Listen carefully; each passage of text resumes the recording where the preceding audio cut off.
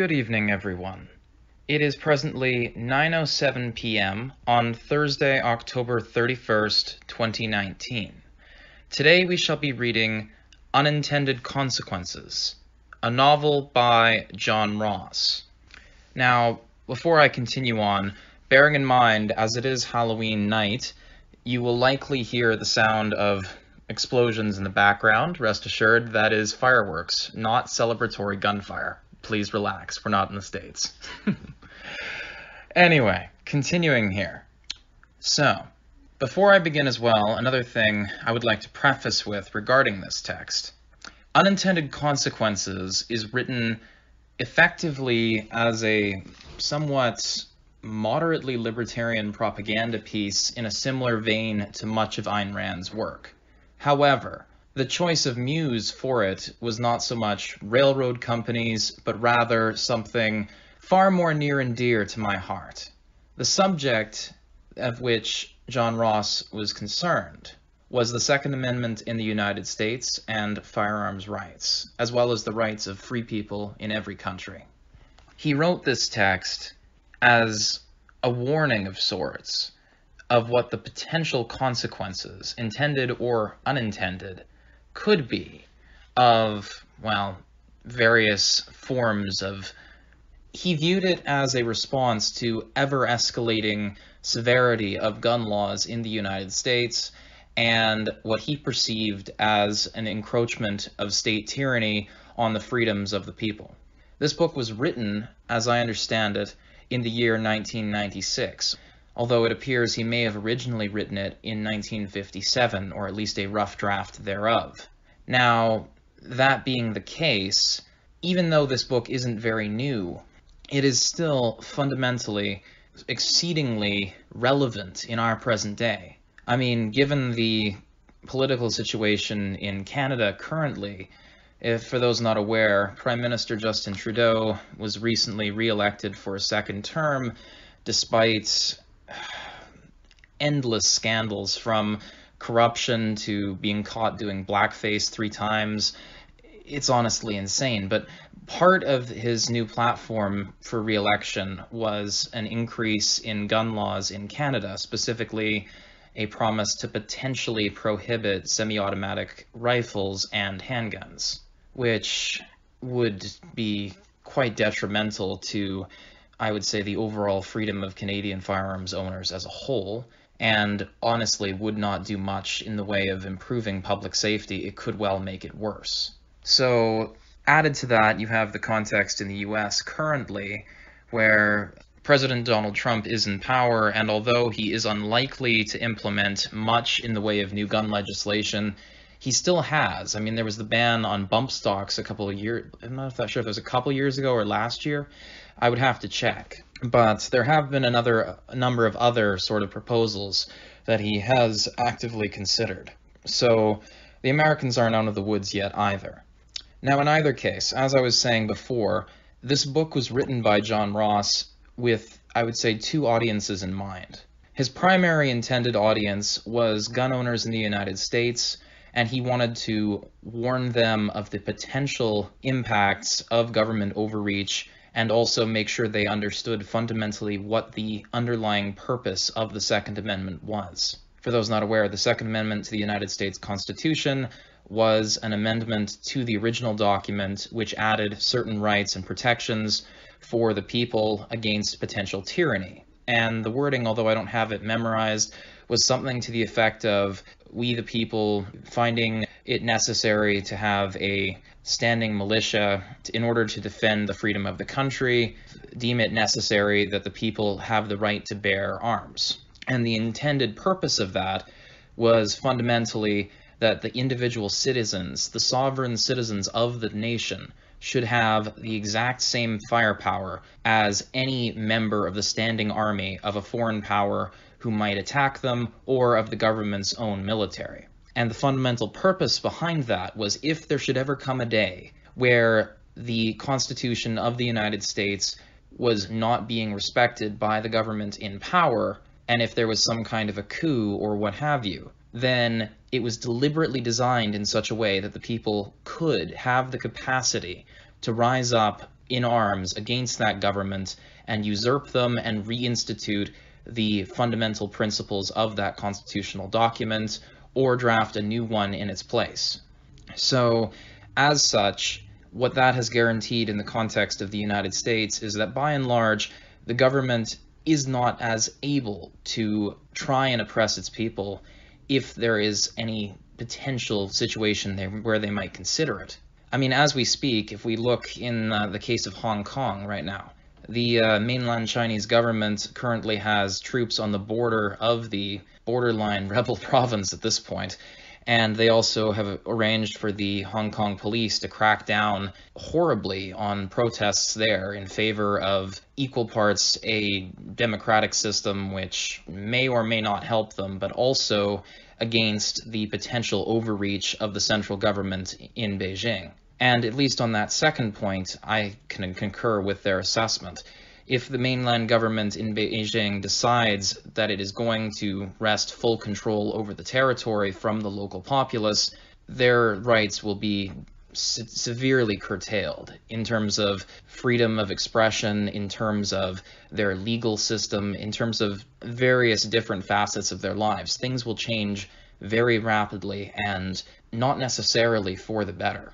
Now then, with that out of the way, there is a second audience of people that John Ross intended for this document to be read by, and that was representatives of the state security apparatus of the United States of America in the military and in the police and in the other various alphabet soup organizations that represent various facets of the government. So FBI, ATF, or I suppose as he pronounces it, BATFE, etc., etc. And his basic assessment was he wanted any potential police officers or military generals or politicians to understand very fundamentally that if they ever were to push people too far, then there would be unintended consequences of that choice, and the ramifications would be severe and not easily stopped. Once that ball got rolling, it could be disastrous for all parties involved. And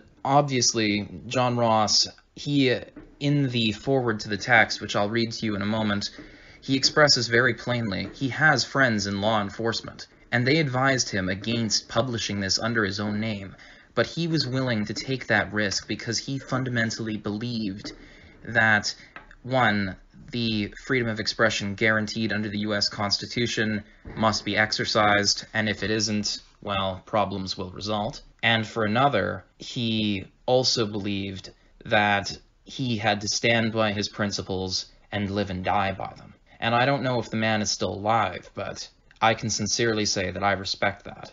Now, it being the case that I'm currently a criminology student who plans to get into policing work in the near future and who is also a firearms owner, it stands to reason that I am wholeheartedly the target audience of this book. So, as such, this, from the parts that I've read thus far, I honestly believe this should be incorporated into the course syllabus for some kind of criminology course or program. At least this and other books related to it. I mean, fundamentally, if we can analyze texts written by radical groups, written by free-minded people who have a very potentially radical vision of the world, that have extreme views regarding certain subjects in one manner or another, and then you can analyze what their perspective is and the fundamental principles behind it, to see if it holds water. That is something that everyone should learn how to do and master. That is a fundamentally important skill. So, with that out of the way, I will first summarize briefly what the text is actually about, and then we'll dive in.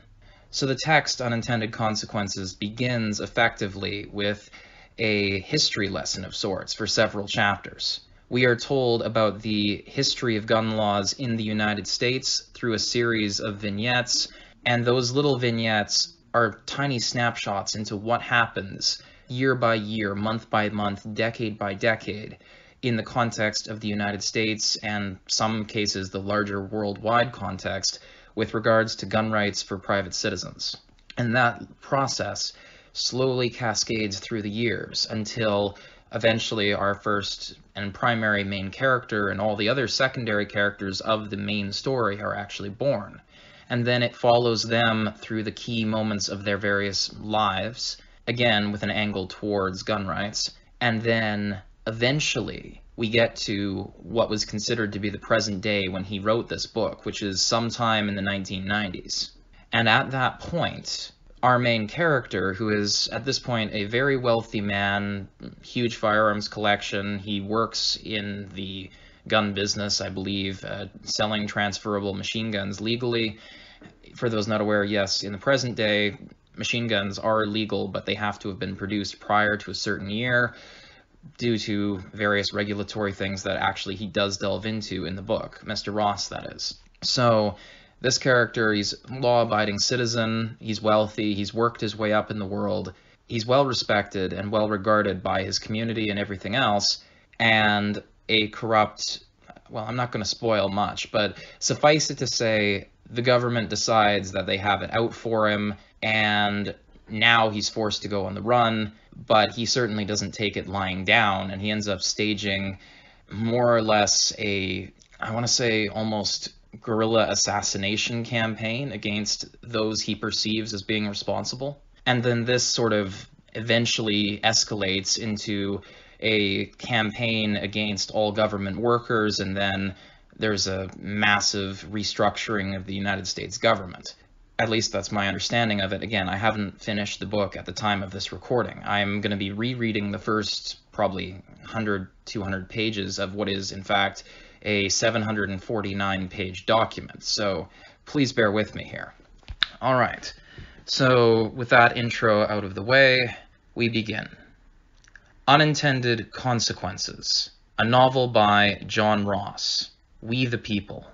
Accurate Press, St. Louis, Missouri. Published 1996. Library of Congress information here. Originally published 1957 under the title of Unintended Consequences. This is the 4th edition that we are reading off of, rather an ebook copy thereof. And it says here, printed in the United States of America. Dedication. This book is dedicated to the 3 women in my life. My mother, Luciana Ross, who taught me by her example that you have to spend on your talent and do what you believe is right. My wife, Carolyn Ross, who urged me to start this project and who believed this book needed to be written. And my daughter, Lucy, who I hope will have more individual freedom when she becomes an adult than her parents did. Acknowledgements. I am indebted to a number of people for the help they gave me with this book.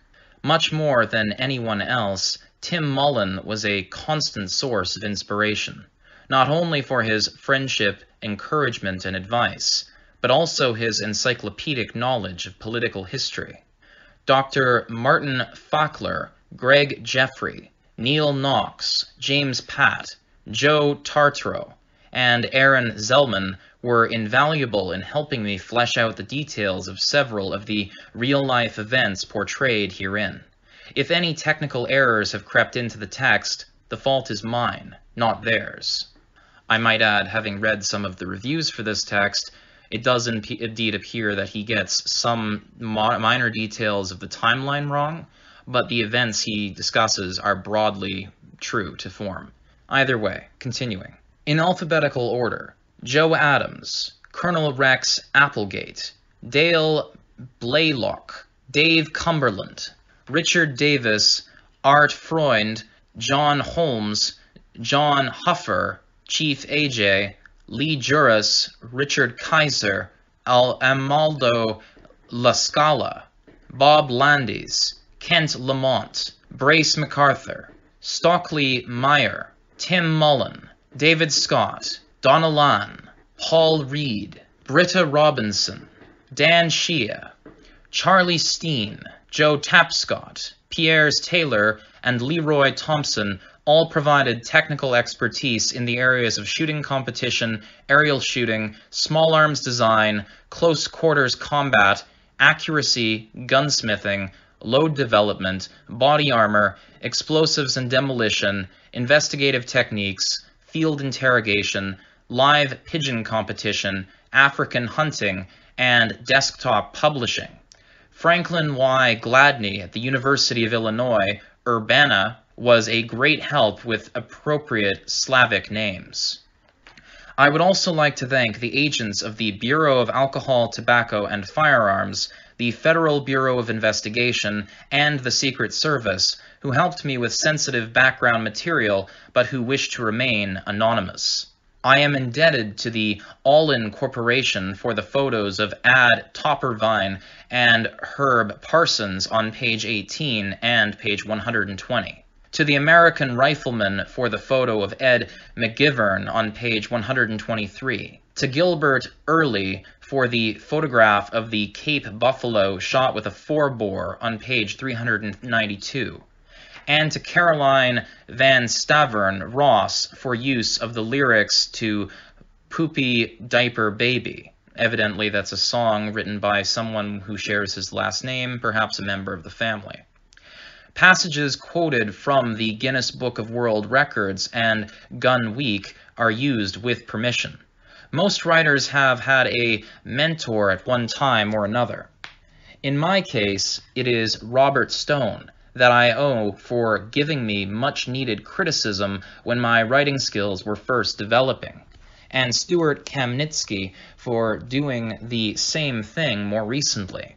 Albert Zuckerman at Writer's House, out of sheer kindness, also took time from his hectic schedule to counsel someone he barely knew on how to tackle this ambitious project. Last of all, I would like to thank my publisher, Greg Pugh at Accurate Press, for believing in this book and publishing it. This is a work of fiction with a storyline based on political history and historic precedent. The real-life events that comprise much of the book have been recreated to the best of my ability using as many sources as I could locate. Court documents, news footage, recordings of phone conversations and police radio transmissions, medical records, coroner's reports, FBI reenactment tapes, and sworn testimony of impartial eyewitnesses were all used. In some real-life events described herein, there are conflicting accounts as to what actually transpired. In these cases, I have chosen to describe the version that is consistent with the physical evidence and the various laws of nature. To help tell the story, I have at times invented specific thoughts and dialogue and ascribed them to real people. I did this where specific facts were non-existent or unobtainable, as in the case of people now dead, or where the subjects were not available to be interviewed. The reader should remember that this is, fundamentally, a work of fiction.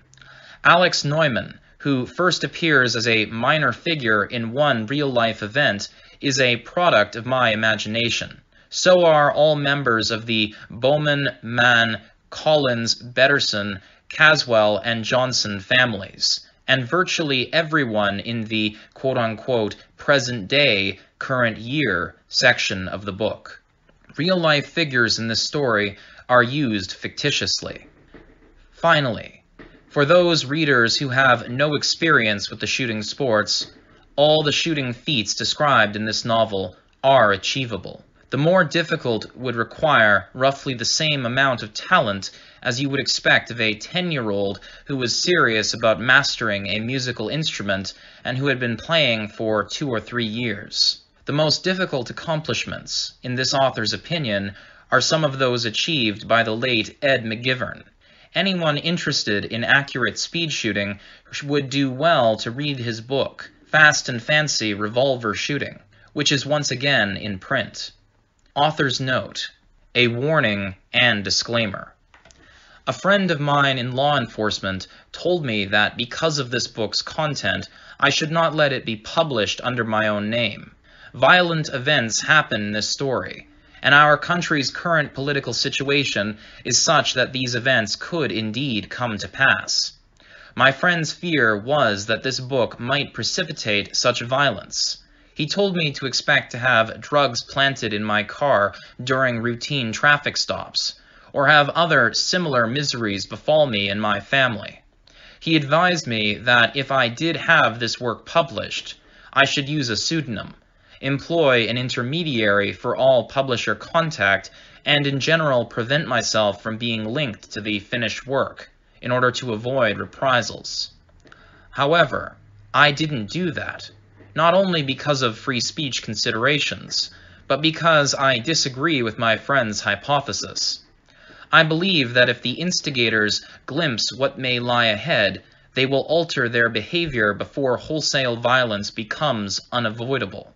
It is my sincere hope that this book will reduce the likelihood of armed conflict in this country.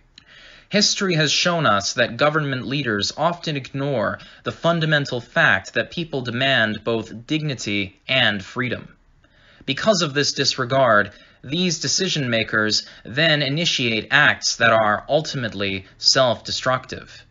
To illustrate this point, I will remind the reader of the origin of two of modern history's most destructive events, and of all the warning flags that were frantically waving while the instigators rushed headlong towards the abyss. In the late 19th and very early 20th centuries, European leaders formed two major alliances. Germany, Austria, and Italy comprised one coalition, and Britain, France, and Russia the other. Belgium remained neutral per an 1839 treaty signed by all of these nations except Italy. The smaller European countries became indirectly involved in the two aforementioned alliances. One such example was Serbia, a country Russia had pledged to aid in the event of war between Serbia and Austria. Despite Russia's presence, Austria annexed a large part of Serbia, a province called Bosnia, in 1908. Few people remain emotionally indifferent when their culture and country are taken over by an aggressor, and the Bosnian Serbs were no exception. Many Bosnians despised the government that had chilled their independence. In spite of this obvious fact, the Austrian leaders sent an archduke to the capital of Bosnia to survey the people Austria now ruled. This archduke was resplendent in full military ceremonial dress, festooned with medals and other military decorations, and accompanied by his elegantly dressed wife. An objective observer might at this point have said, stripping motivated people of their dignity and rubbing their noses in it is a very bad idea. Archduke Franz Ferdinand and his wife arrived in Sarajevo in an open vehicle, and the only protection either of them had was their chauffeur. This man was expected to drive the car and at the same time protect the Archduke and his wife with only a 6-shot revolver he carried in an enclosed holster, and no spare ammunition. Our theoretical observer might have said, "This is a recipe for disaster." Almost as soon as the Archduke and his wife arrived in Sarajevo, a Serbian national tossed a bomb under their car. Its fuse was defective and the bomb did not explode. Here our observer might have advised, "A miracle has happened. Go home. Now. Immediately." Despite this obvious wake-up call, the royal couple shrugged off the assassination attempt and continued their tour of the Bosnian capital. Later that same day, a second Serbian national shot them with his .32 caliber pistol, killing them both. The Austrian leaders blamed the Serbian government for the assassination and demanded a virtual protectorate over Serbia, issuing Serbia a list of demands. Serbia acceded to all but one of Austria's stipulations. Here our observer might have said to Austria's leaders, "Russia has pledged to aid Serbia in any war with you, and Russia has both powerful allies and powerful adversaries. Serbia has agreed to almost everything you demanded. Settle and avoid a world war." Instead, Austria shelled Serbia's capital with artillery fire. Our observer might here have told Russia's leaders, "Serbia is not worth starting a world war over." But Russia honored its commitment to Serbia and mobilized its army, sending troops to the Russian-Austrian border. Since this left Russia vulnerable to attack from Austria's ally Germany, the Russian army mobilized against Germany as well. This forced the German army to mobilize. Since France was allied with Russia, the Germans feared an attack by France in the west, while German troops went east. So Germany decided to invade France immediately, via Belgium. Here our observer might have said, "Saying this is your destiny is not going to be good enough, Germany. When you invade a neutral country and rape their women and slaughter their livestock and burn their houses, Britain is not just going to look the other way." When the Germans invaded Belgium, Britain honored its commitment to defend Belgian neutrality and declared war on Germany. Every major country in Europe was now at war. 4 years later, over 30 million people were dead, half of them killed directly in the war itself, and the rest so weakened through shortage of food and medicines that they succumbed to the influenza epidemic. In addition to the lives lost, the war's monetary cost in 1918 was almost $300 billion. No sooner had the war ended than the victors demanded their pound of flesh at the Treaty of Versailles. The treaty required Germany to accept sole responsibility for causing the war. It dictated that Germany and her military leaders were to be tried as war criminals. It prohibited the German army from possessing heavy artillery. It abolished the German General Staff and the German Air Force, and prohibited Germany from producing military aircraft.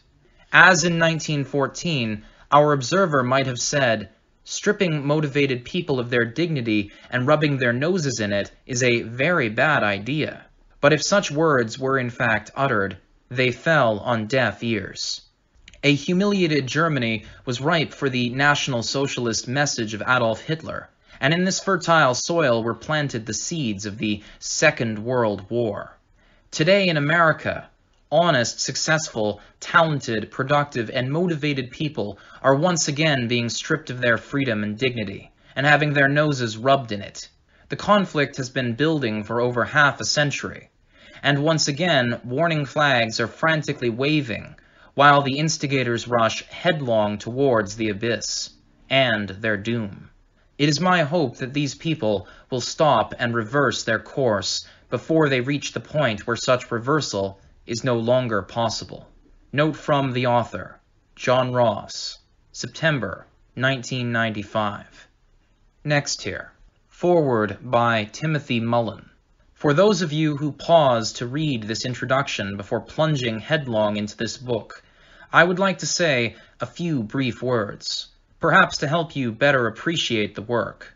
The voyage on which you are about to embark will be an enjoyable one, yet one which is an important trip. This book chronicles an attempt to destroy a culture, and it also gives at least one view of a possible resolution to this issue. I was present when John Ross first started writing this story, and I spent many enjoyable hours reading the initial draft of the material and discussing the storyline. I predict you will feel good just reading of the characters and their experiences. Many of them will seem like old friends that you once knew, now perhaps long gone. This novel tells the tale of a young man growing up with classic American values and living immersed totally in the gun culture. His story is much like that of a Native American who grows up in a society where the rules were simple: to ride, shoot straight, and speak the truth. To quote a well-known advertisement, you will find much that is familiar in all of the characters herein, and you will no doubt feel at home with them. Others who seek to stamp out this gun culture will be appalled at the valor portrayed here of free men who seek to live their lives unfettered by government chains. So much the worse for them.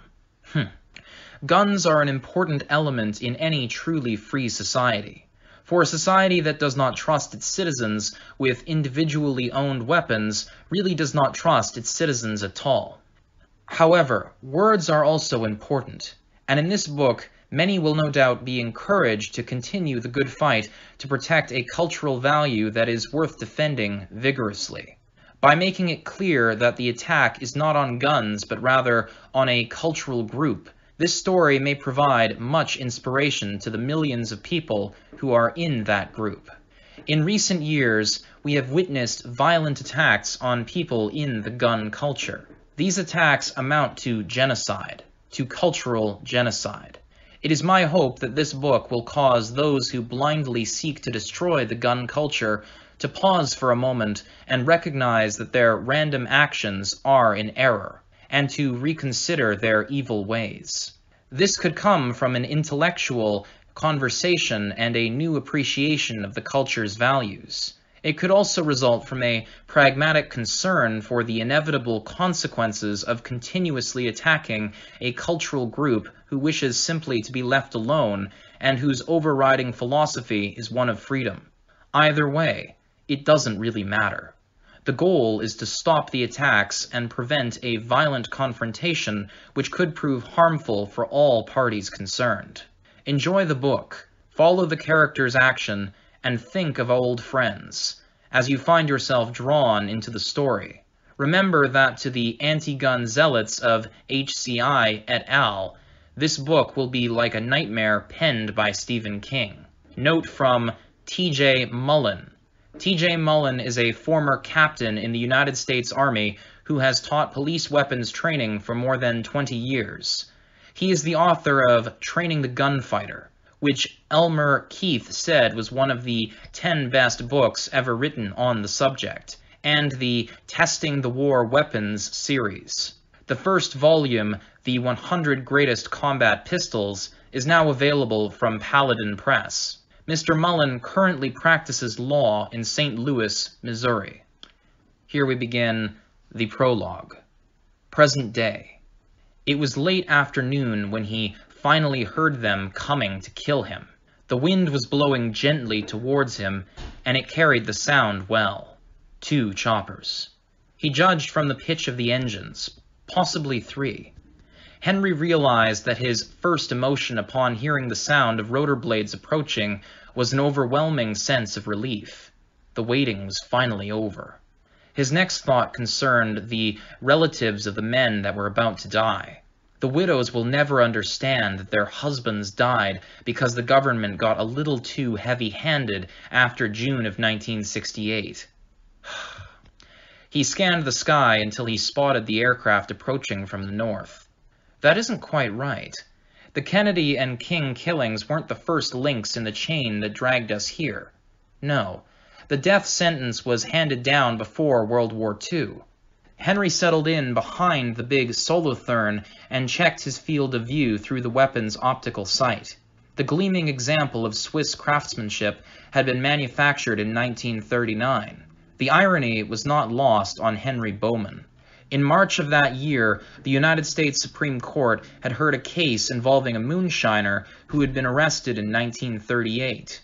A federal district court had thrown out the charges as being unconstitutional, and the government had appealed. At the hearing, something very unusual had happened. Neither the moonshiner nor his lawyer had seen fit to appear before the court to argue the case. They didn't even bother to file a brief on the moonshiner's behalf. The court ruled for the government, judicial precedent was set, and the issue was never again heard by the Supreme Court. The 1939 ruling became the foundation on which many additional laws were constructed. Supreme Court's been ducking that issue ever since, Henry thought, as he strained to hear a change in the approaching noise.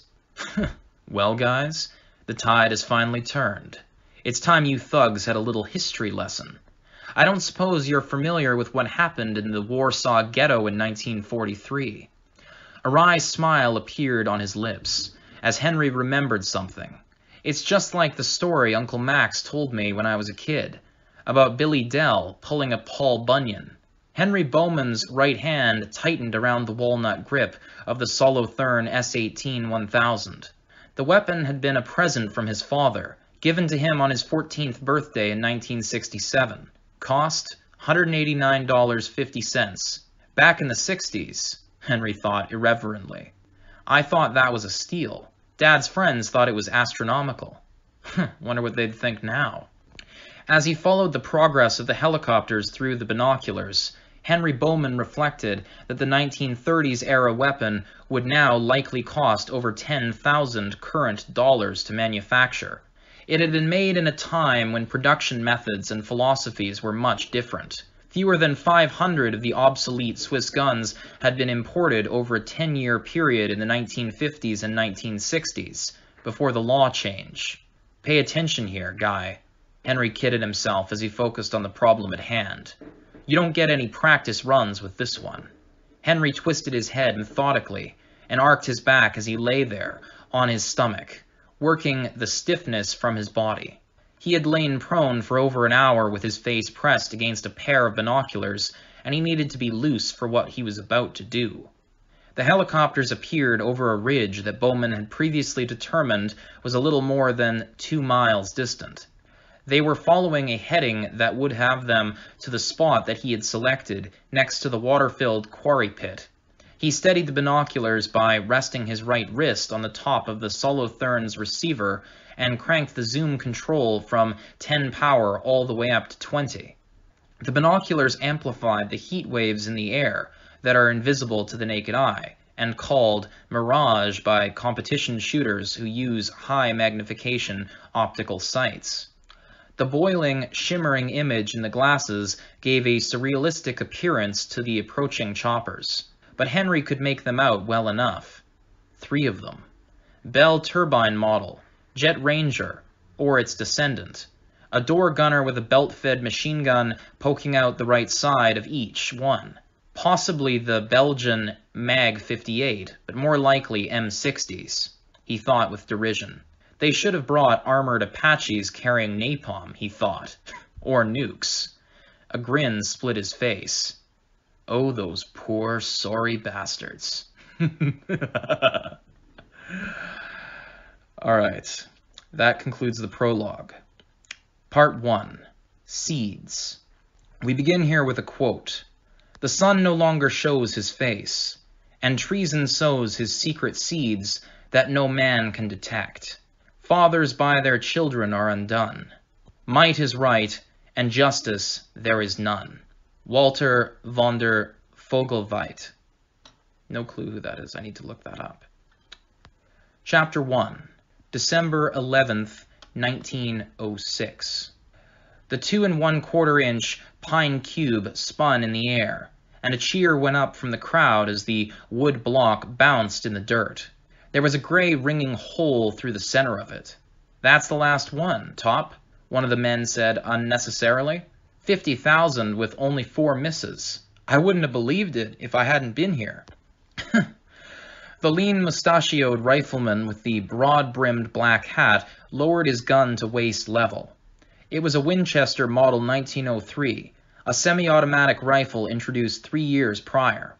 It held 10 rounds of .22 auto, a new rimfire cartridge loaded with the recently developed smokeless powder.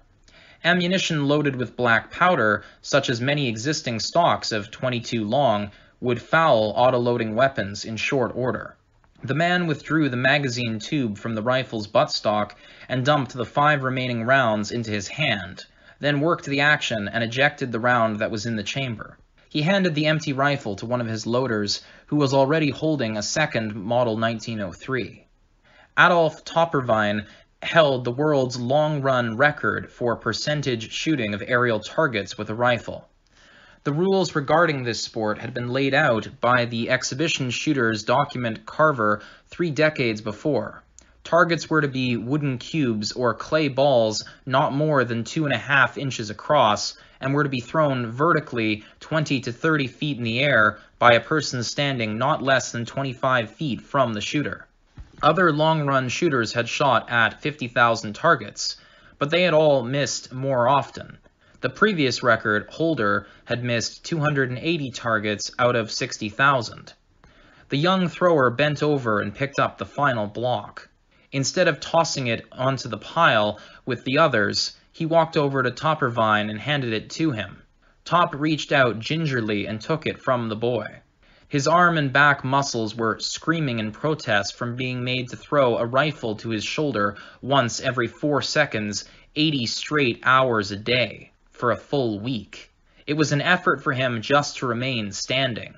Ad Toppervine examined the piece of wood, noting that he had hit it almost dead center, then looked over at the mound of blocks he had shot in the past week. The pile was 80 feet high and over 30 feet in diameter. He tried to massage his arm muscles, but his own fingers had no strength. "Ready for a hot bath and a soft bed?" Ad's wife Pinky asked. "Or can I get you some lunch first?" Pinky Toppervine was also an exhibition shooter for Winchester. The company had hired her after she had set a world trap shooting record in 1904 at the St. Louis World Fair. "Not yet, hon," he said to his wife. "If it's not too hard for you, Mr. Toppervine, we'd like you to sit on top of the pile of blocks for a picture."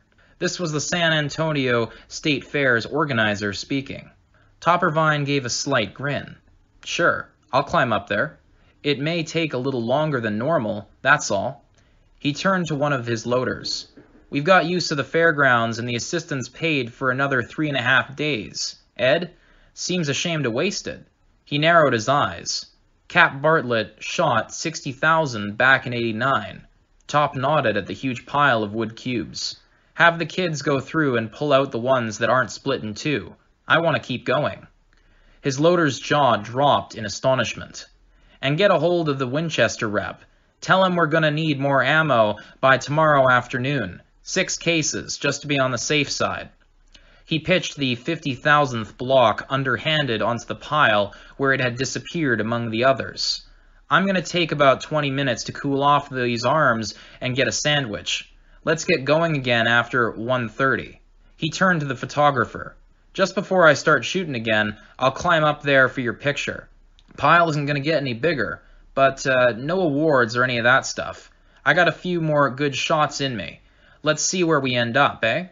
He turned and started back towards his trailer, leaving the knot of helpers and spectators standing there speechless.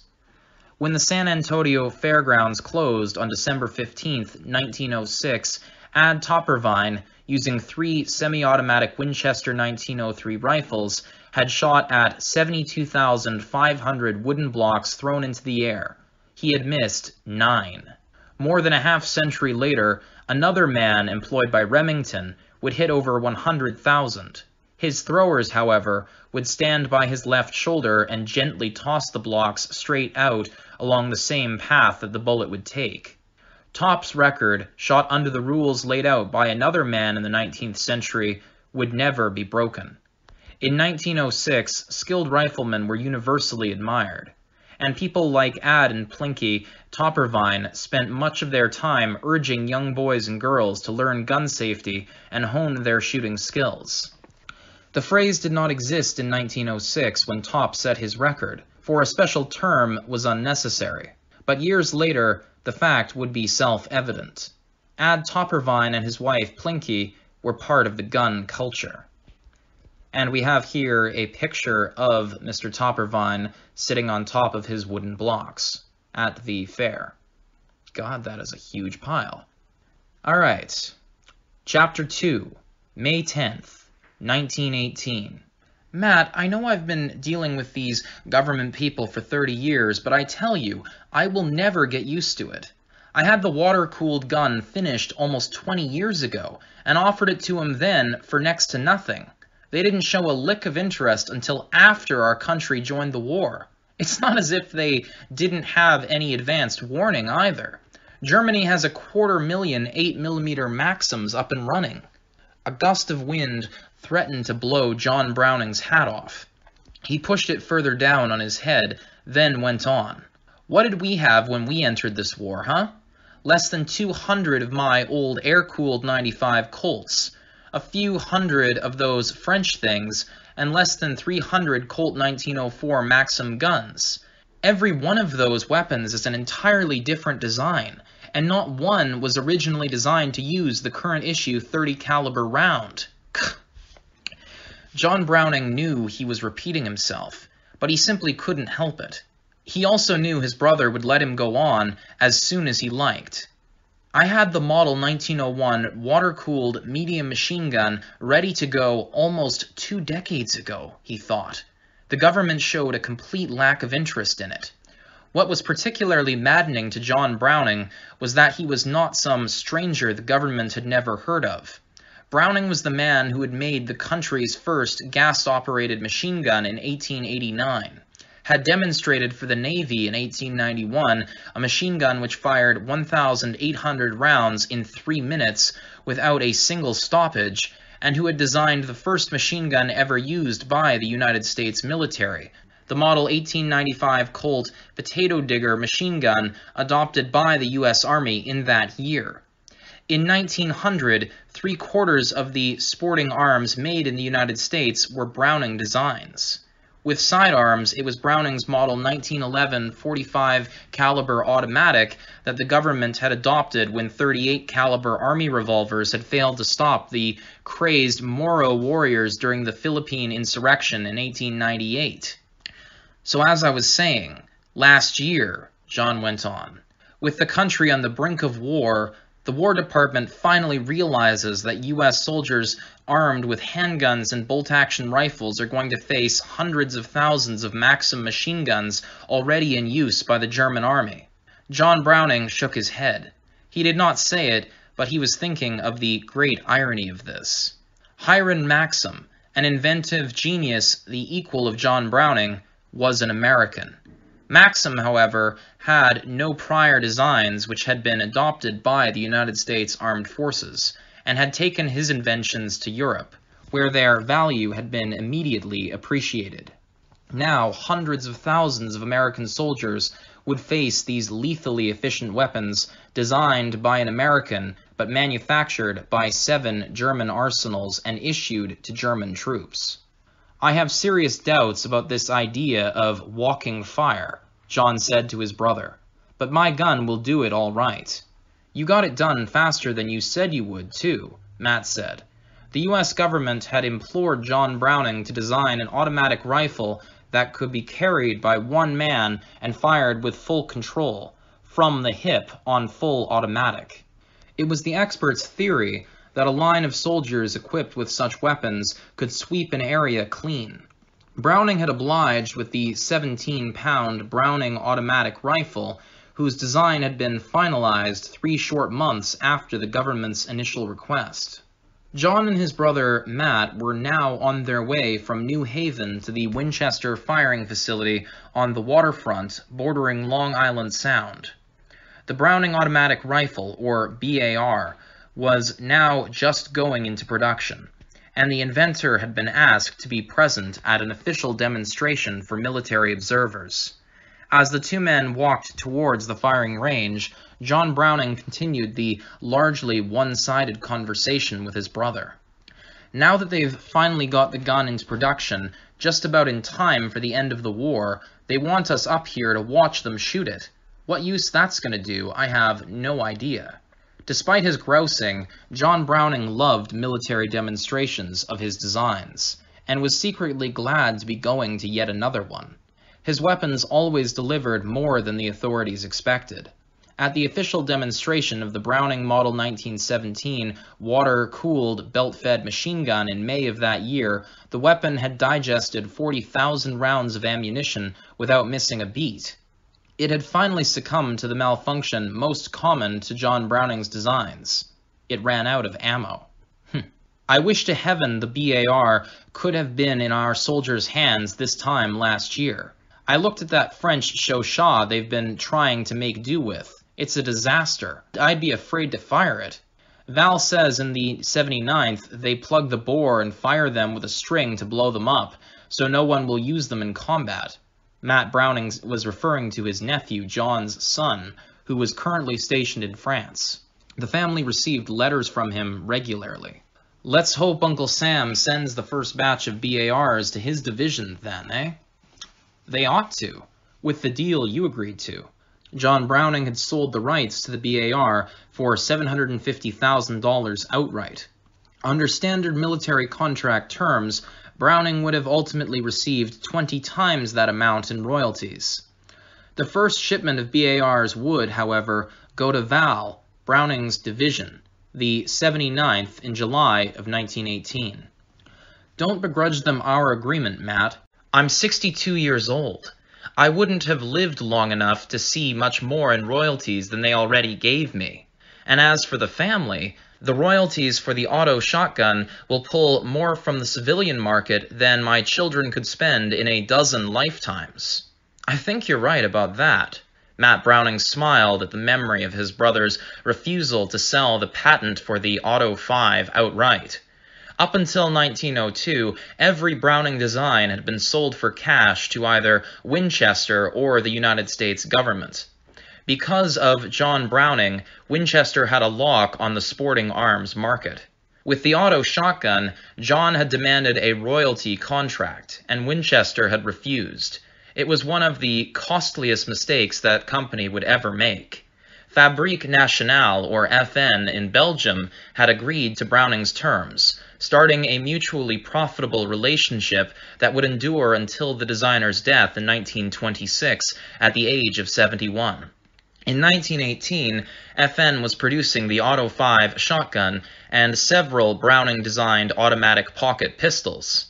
The firm would come to manufacture John Browning's superposed shotgun, his 14-shot 9mm P35 high-power pistol, a fine pump-action .22 caliber rifle, and eventually several refinements of the BAR that the inventor and his brother were about to see demonstrated.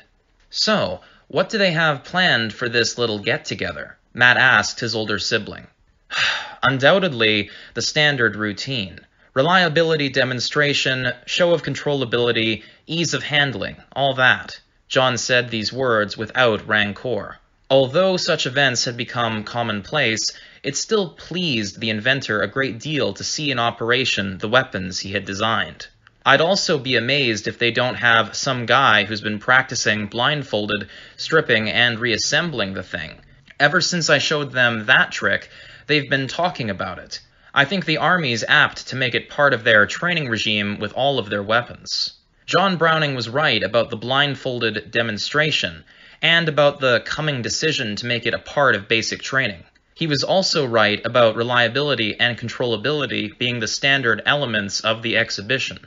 Browning was asked to be part of the demonstration, as had been his custom with earlier sessions involving other Browning designs. This, as always, pleased the inventor. What John Browning did not know was that the people in charge had prepared an additional element as part of the afternoon's coming activities. Gentlemen, the Winchester representative said to the spectators assembled near the shore of the Atlantic Ocean, you have all seen the reliability, power, and controllability of the new Browning automatic rifle, or BAR. It gives the infantryman effectiveness he has heretofore only dreamed about. Production is underway, and in a matter of weeks the first shipments of these guns will be in the hands of some of our troops. He paused to let this information sink in before continuing. Many of you may assume that this weapon is, of necessity, much more cumbersome to handle than the Krag or Springfield, and that as a machine rifle, it is of little use firing single shots. However, that is not true, as you will now see. As the Winchester rep said the words, John Browning watched a slender man of about 45 with a mustache step up to the firing line. Strong gusts of wind were blowing in from offshore, and the man removed his hat and laid it on the table, weighing down the brim with 2 loaded magazines. Ladies and gentlemen, this is Ad Toppervine, who works for us. He's going to give a little demonstration of just how manageable this rifle is on single fire. I'll let him tell you what he's going to do. The factory representative stepped aside and took a seat. Toppervine held up some steel discs for the audience to see, and then addressed the crowd. It's a very windy day today, and we need a target that won't blow around so much. The fellows in the machine shop had some 1.5-inch steel rod, and I asked them to chuck it up in the lathe and cut off some 1/4-inch thick sections. He held one of the steel discs edgewise for the audience to view. They shouldn't move around too much in the wind, he explained. What's this fellow think he's going to do with them? John Browning whispered to his brother. "Shoot them out of the air with a 17-pound machine rifle that fires from an open bolt?" It soon became apparent that that was exactly what Ad Toppervine intended to do. The audience watched with rapt attention as an assistant took a stack of heavy steel discs and stepped 7 or 8 paces away from Toppervine towards the ocean. Top picked up one of the BARs that had just been used in the endurance demonstration, pulled back the bolt, and inserted a loaded 20-round magazine. He held the weapon at waist level. "All 20 face on. Throw the next one as soon as you hear the shot," Toppervine instructed his thrower. The man nodded and tossed the first disc 20 feet into the air, spinning it like a phonograph record so that it did not tumble. Top threw the BAR to his shoulder, and the gun fired as the disc neared the apex of its ascent. Immediately, the thrower sent another disc aloft. In less than 30 seconds, Top had fired 20 shots. The audience had strained to watch the discs move, or to hear the impact of the bullets on them. It appeared that some of them had wobbled, but the muzzle blast of the weapon drowned out any noise of bullet impacting steel. "I think he hit a couple of them," Browning said to his brother with genuine admiration in his voice. At 62, John Browning averaged over 95% at trap shooting, and he could not imagine hitting a single one of the steel discs using a machine rifle firing from an open bolt. The audience watched the thrower walk around and pick up the 20 steel discs that lay on the ground. When he brought them over to the group for their inspection, John Browning drew his breath in abruptly.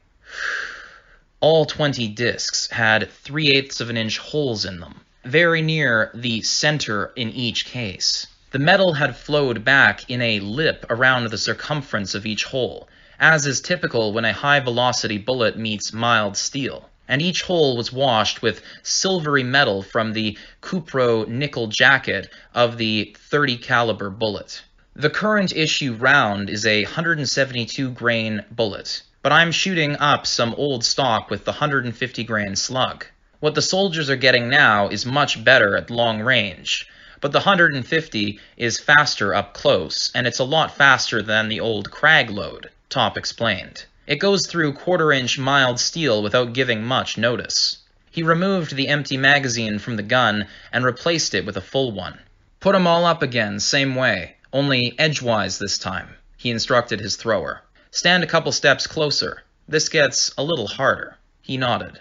The man scaled the first disc upwards with its edge to Toppervine and the crowd, and Top threw the BAR to his shoulder. This time, when the gun fired, the blast was followed by a howling noise as the disc was driven spinning far out over the ocean. The thrower immediately scaled the next one into the air with identical results. In a short time, 18 of the steel discs had been sent screaming out over the water, hit on the edge by a 1/3 ounce bullet traveling at over twice the speed of sound. Top had missed 2 of the targets. He put the BAR back on the table and went to pick up the 2 discs he had missed. Ad Toppervine examined them, then turned to the awestruck crowd. "I don't have much experience with machine guns," he allowed, "but the BAR is one of the smoothest operating rifles I have ever fired. I think all of us should thank Mr. Browning here, not only for his superb rifle, but for all of the fine weapons he has put in the hands of our servicemen." John Browning said nothing. He was still thinking about what he had just witnessed. John Browning was also part of the gun culture. This concludes Chapter 2. Chapter 3, War Trophies, is next. Chapter 3, War Trophies. April 18th, 1919. Back home at last, the 23-year-old soldier thought with a smile, as he stretched his arms and legs. Lieutenant Cameron Wilcox Bowman listened as the brakes squealed and the train slowed to a crawl. A blast of steam was released from the boiler, and the locomotive slowly pulled the railroad cars into the station in Kansas City. "Cam!" his brother Mitchell yelled in greeting from the platform. "Hey, I didn't even recognize you. Lord, is that gray hair you're getting?" the soldier said as he stepped onto the platform and looked his brother over. "Now how did that happen?" Mike was 10 years older than his brother Cam. He was not getting gray hair. "How's the baby?" was the next thing Cameron asked. Mike's wife had given birth to a son just before the United States of America had entered the war. Cam suddenly looked horrified. "Flu didn't get him, did it?" "Oh no, we missed that, thank God. But he's not much of a baby anymore. He's almost 2 years old and running around everywhere. Wait till you see him. You're gonna just die." "What on earth do you have in there?" Michael Bowman demanded. They had located Cam's bags and were muscling them out of the freight station. "Oh, I brought you back a few things," the lieutenant said. "Like what? The anchor from your troop's ship? This thing weighs a ton." "Picked up some guns and brought 'em back with me. Jerry's didn't need 'em anymore. Brought you a Luger, also got a .45 auto I'd like you to have. Not many of the troops got 'em in time, but my unit was led by the son of the guy who designed it, so I got one. Got a BAR too, if you can believe that. Thought maybe they'd squawk when I stuck it in my bag, 'cause they're so new. Figured I'd give it up if anybody asked. Nobody said a word though." "Oh Lord, they better not have," Michael said immediately. "You earned it, I'd say. Now what's in here?" He judged that the bag must have weighed 100 pounds. "Got a Maxim and a Schwarz-Loz in that one," Cam answered. He glanced around the station platform. "Let's see if we can find a wagon or a cart or something." Michael Bowman grinned and shook his head. "It's not too far to the truck. Come on, we got lots of time." At train stations all across the country, similar scenes were being played out as servicemen happily returned home. Most of them, like Cam Bowman, brought both domestic and foreign ordnance back with them in their belongings. United States service weapons were technically considered government property, but at the end of the war, many soldiers felt that they had earned the right to keep the arms they had carried through the mud while bullets flew around them. Few combat veterans in positions of authority disagreed with this attitude. In addition to issue arms, virtually every soldier who had served overseas had, like Cam Bowman, brought home captured foreign weapons. Mauser and Luger semi-automatic pistols were universally admired for their workmanship, accuracy, and rapid delivery of shots. They also had detachable shoulder stocks the German craftsmen had designed for them so that they could be converted into short, light, medium-range carbines. It was a rare doughboy who had returned to the United States without at least one of these handsome weapons in his duffel bag. The stock for the Mauser pistol doubled as the weapon's holster. The one Bowman had liberated had been peppered with the same shrapnel that had killed its former owner. The stock was perforated in 3 places, and the magazine well of the gun itself had a dime-sized gouge in it. Looking at the gun was a reminder of what often happened to soldiers in combat. Mauser bolt-action rifles were quite common war trophies, and a few soldiers even brought back the huge 45-pound .56 caliber Mauser anti-tank rifles to impress the folks back home.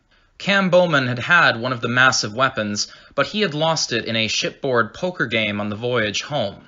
Most highly prized of all, though sometimes awkward to transport, were the fully automatic machine guns brought back from France and Germany. The little 9-pound German MP-18 Schmeiser that was wrapped in Cam Bowman's trousers inside his duffel bag fired the same 9mm pistol cartridge as the Israeli Uzi and Heckler & Koch, or H&K, submachine guns that would be used by the United States Secret Service half a century later. These later arms, however, would be made of steel stampings and molded plastic, and would not exhibit the same fine finishing or machining of the 1918-era weapon. The German Maxim and Austrian Schwarz-Loz that Cam Bowman had liberated were large, belt-fed, water-cooled machine guns fired from bipod and tripod respectively.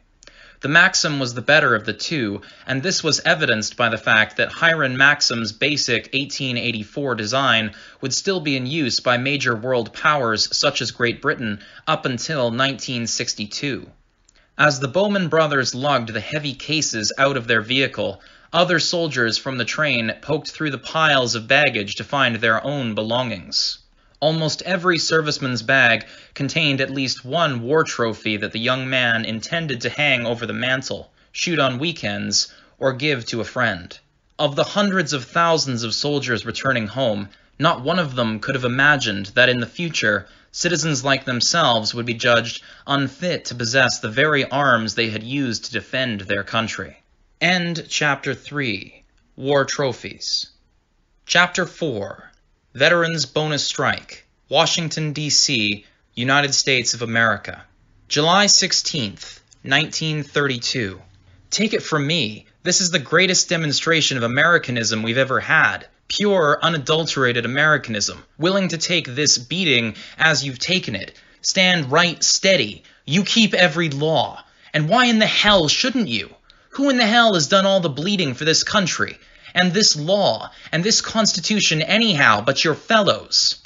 General Smedley Butler, United States Marine Corps, retired, ripped his fist through the air to emphasize his last point, and paused to take a breath before continuing.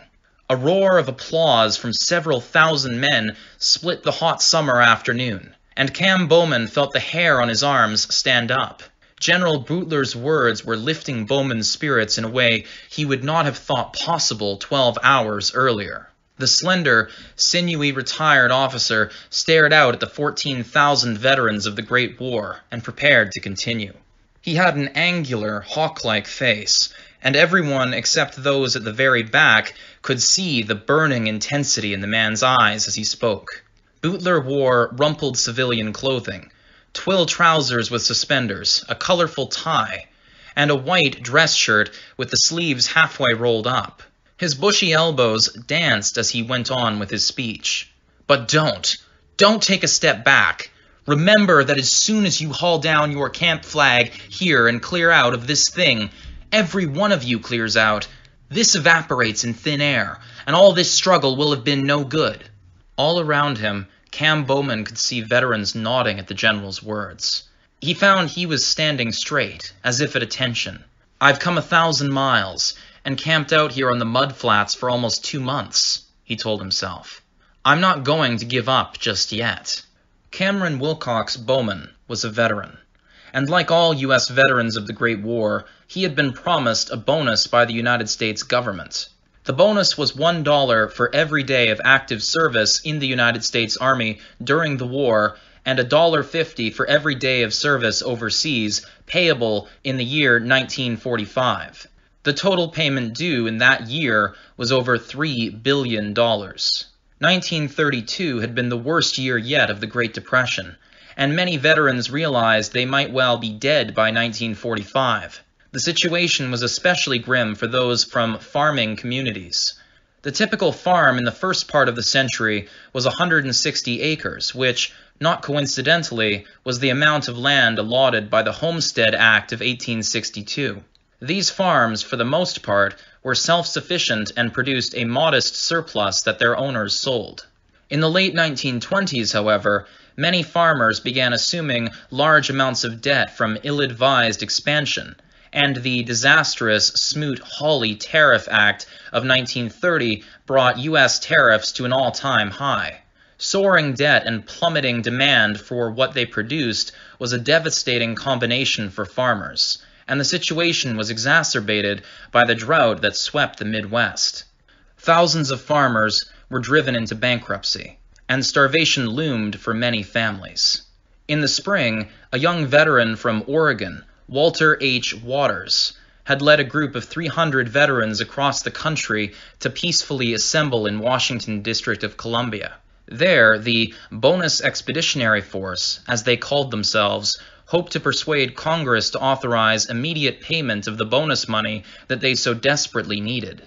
Cam Bowman had lost his farm in Missouri the previous year. He had joined Waters' group and been among the first 2,000 veterans to arrive in the nation's capital. The veterans had set up living quarters in several abandoned buildings on Pennsylvania Avenue. But as hundreds of World War veterans poured into the capital daily, much more space was needed. In response, Washington police cleared a patch of ground on the mud flats near the town of Anacostia, on the other side of the Anacostia River from the city of Washington. The location suited the administration. For for the veterans were separated from the city by the river, and any who wanted to assemble in the city proper had to cross the bridge and complete a substantial march first. It was here that Cam Bowman and other veterans camped in makeshift dwellings made of cardboard, sheet tin, and scrap lumber. By mid-June, over 10,000 veterans were living on the flats in what would become the nation's largest and most famous Hooverville. In addition to these men were several hundred wives and children that had come along with them for the journey. On June 15, 1932, the House of Representatives voted to authorize early payment of the veterans' bonus. 2 days later, the Senate took up the bill and overwhelmingly killed it. The bonus marchers were stunned. In the weeks that ensued, veterans continued to pour in from every corner of the country, and the ranks of the bonus marchers swelled to over 20,000 veterans. Legislators left the Capitol and otherwise ducked the issue. Senator Connolly's proposal to pay the veterans the present value of their 1945 bonus lost 11-4. Senator Thomas of Oklahoma, whose constituents were especially destitute, proposed that monies be paid early to those veterans who could present proof of absolute want. Thomas's motion met with a similar fate. In mid-July, Congress adjourned without any further action on the issue. The bonus army stayed, hoping for a miracle. There were 3 remarkable things about the bonus army's 20,000-person assembly on the Anacostia Flats. The first was that while Washington, D.C. and each branch of the armed forces were themselves strictly segregated, the bonus army was not. White and Negro veterans and their families lived side by side in makeshift hovels on the flats, and the New York Times published an article entitled, "The Bonusiers Ban Jim Crow." The second remarkable thing was that the veterans in the bonus army, by universal agreement, were completely unarmed. No member of the bonus expeditionary force had brought anything more lethal than a penknife to Washington. This was not for lack of ability. Virtually every veteran after the end of the Great War owned at least one military-issue firearm, and most, like Cam Bowman, owned several, including machine guns. Some had sold their guns out of poverty, but war trophies were worth next to nothing when people needed every dollar for food. Most of the veterans' weapons sat in attics of friends and relatives who were still able to make mortgage payments, and the array of armaments that the veterans did not bring to D.C. was startling. The third remarkable thing was that no legislator had proposed the obvious solution, which would have solved the problem without increasing the government's financial obligation by a single dollar, or altering its schedule of payments in any way. Now, in spite of the adjournment, General Butler was urging the veterans to keep the faith and stay camped on the flats. Cam Bowman looked at the other men around him. "I guess Butler thinks maybe a miracle will happen," he thought. "I've come this far. I'll see it through to the end."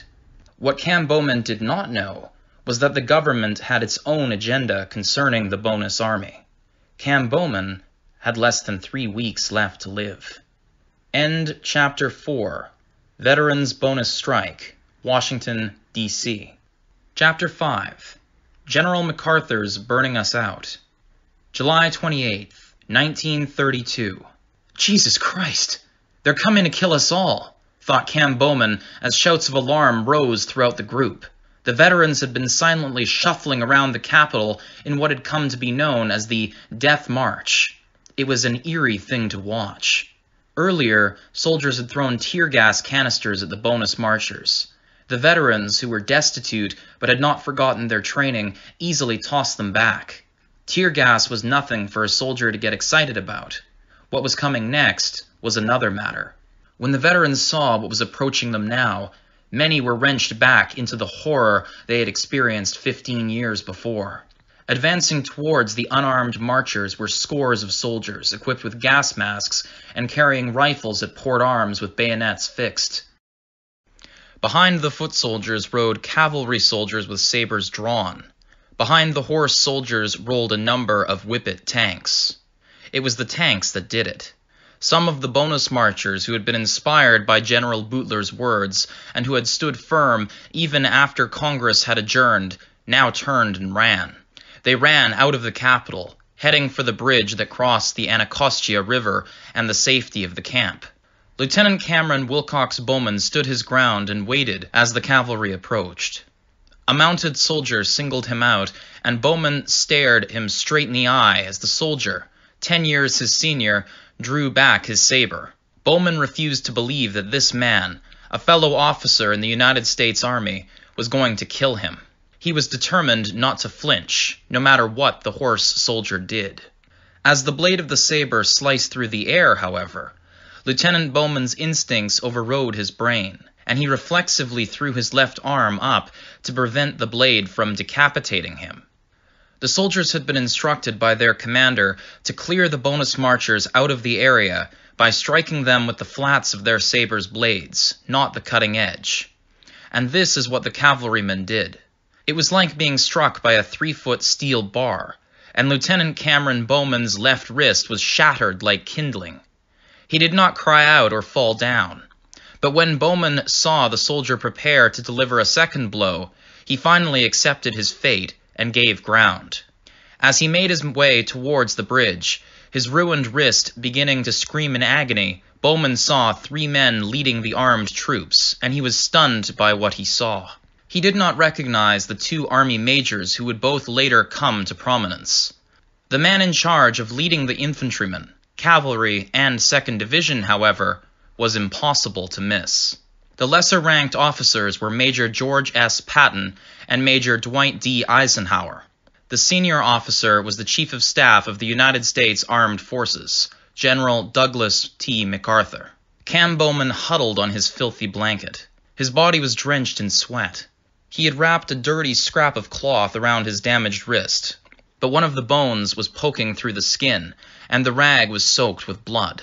All around him, people were running, and he wasn't always sure if the screams he was hearing were those of others or if they were his own. It was almost midnight, and though he knew he was delirious, the screaming intensified, and there was a distinct smell. It isn't my imagination. Tear gas, of course, but also, oh no, wood smoke. He squeezed his eyes shut and willed it to be May again, willed it to be a dream, willed this all to be anything but the true horror he knew was coming. "Oh, sweet Jesus," Lieutenant Cameron Bowman softly said aloud. His voice was a cracked whisper of utter despair. "General MacArthur's burning us out. General MacArthur's burning us out." End chapter 5. General MacArthur's burning us out. Chapter 6. A fortuitous marriage. May 10th, 1936. "Are you sure this is really what you want, Sophia?" The middle-aged woman's eyes showed great sadness as she looked at her daughter. "An American! I'm sure he's a fine young man, but you cannot speak a word of English. And to go live in New York." Her voice trailed off as she squeezed her hands together, ignoring the arthritis in her fingers.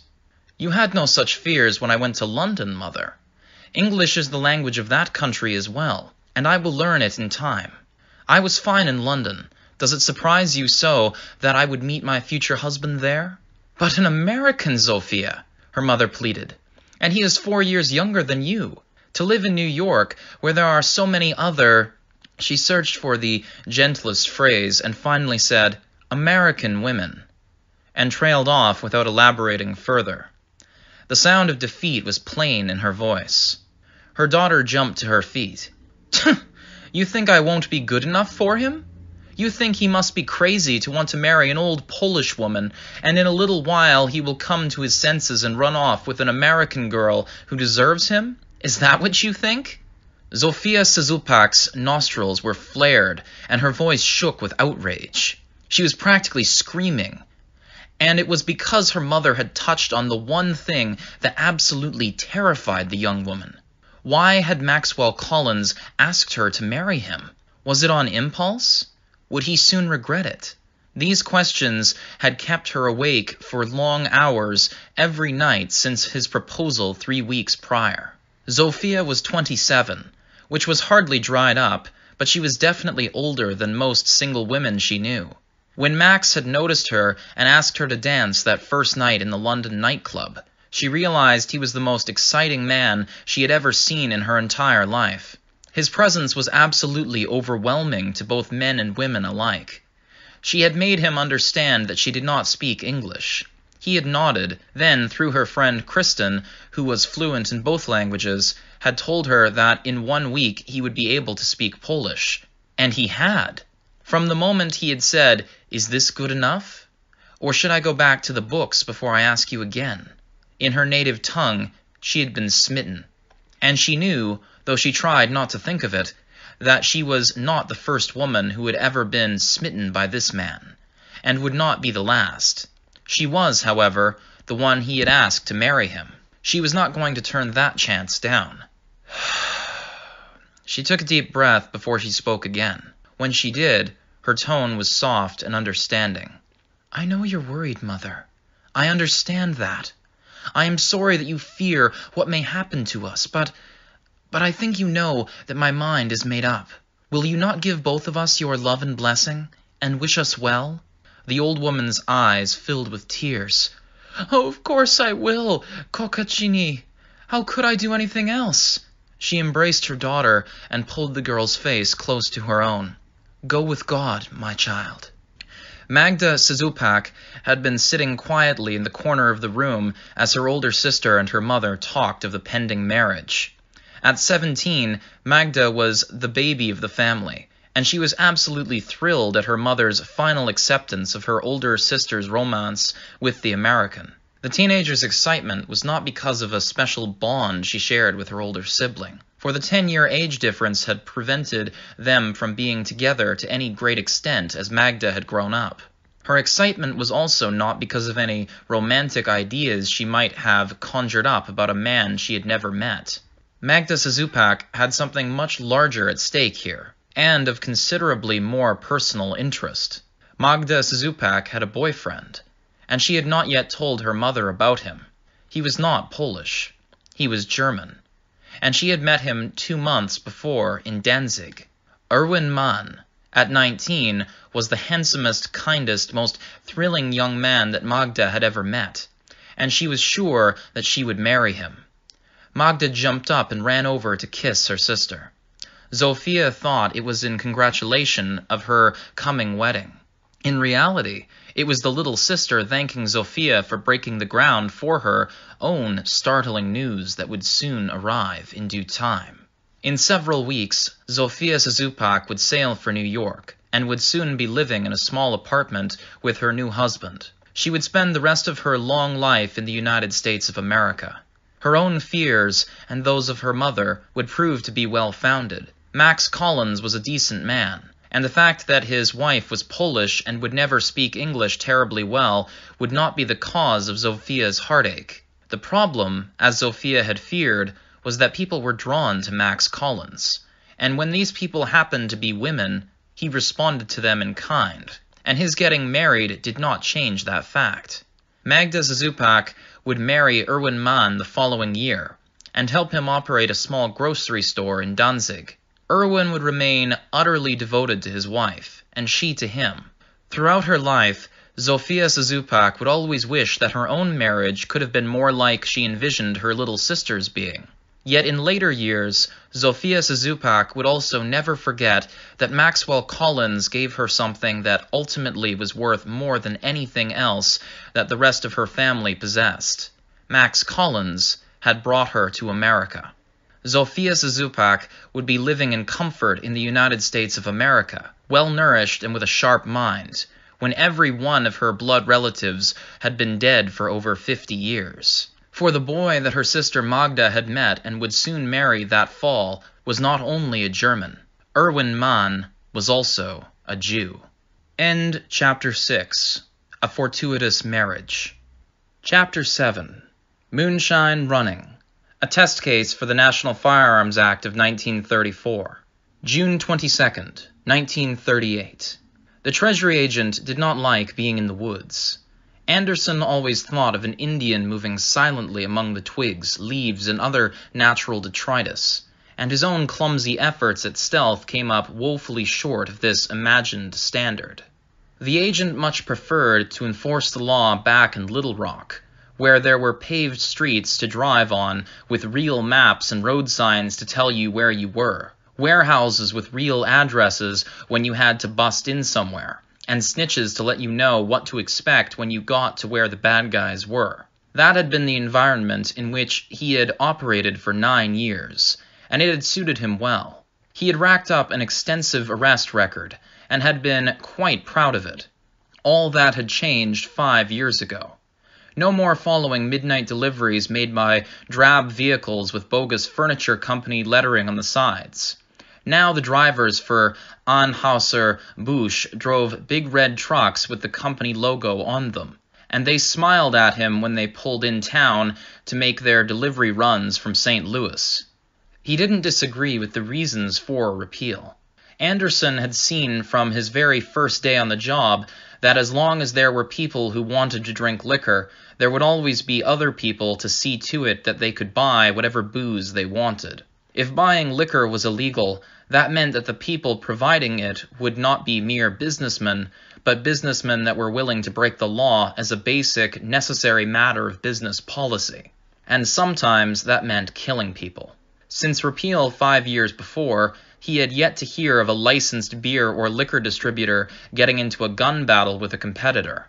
Anderson's displeasure with the repeal of prohibition was purely selfish in nature, and he did not try to tell himself otherwise. I had it good for 9 years. I could blend in when I went out on a case. I knew what was waiting for me when I went through a door. I knew who would pay off and who had to go down. And the guys we were after were making so much dough that they knew it was a minor setback and that their lawyers would get them sprung. Just part of the cost of doing business. The man squinted and looked over to where his partner was standing behind a tree, studying a topographical map. Now I'm stuck here, God knows where, chasing after illiterate hillbillies so dirt poor that the only way they can get by is to cook up this stuff and sell it to people who can't afford the real thing because the government puts a big tax on it. And when one of them goes down, it may mean that his family is going to starve to death, so he might as well shoot me in the back from behind a tree before I can make the collar. The Treasury agent took a few deep breaths. He didn't like this at all. I'm banking only a third of what I was 5 years ago, with 10 times the risk of ending up in an unmarked grave out here in the middle of godforsaken nowhere. Maybe I can get transferred to counterfeiting detail, he thought, for perhaps the 100th time. He uttered an oath under his breath. Fucking hell. Have you figured out where we are? The man asked his partner. Agent Turner glanced up from the map. He was new to the department and some 15 years younger than his companion.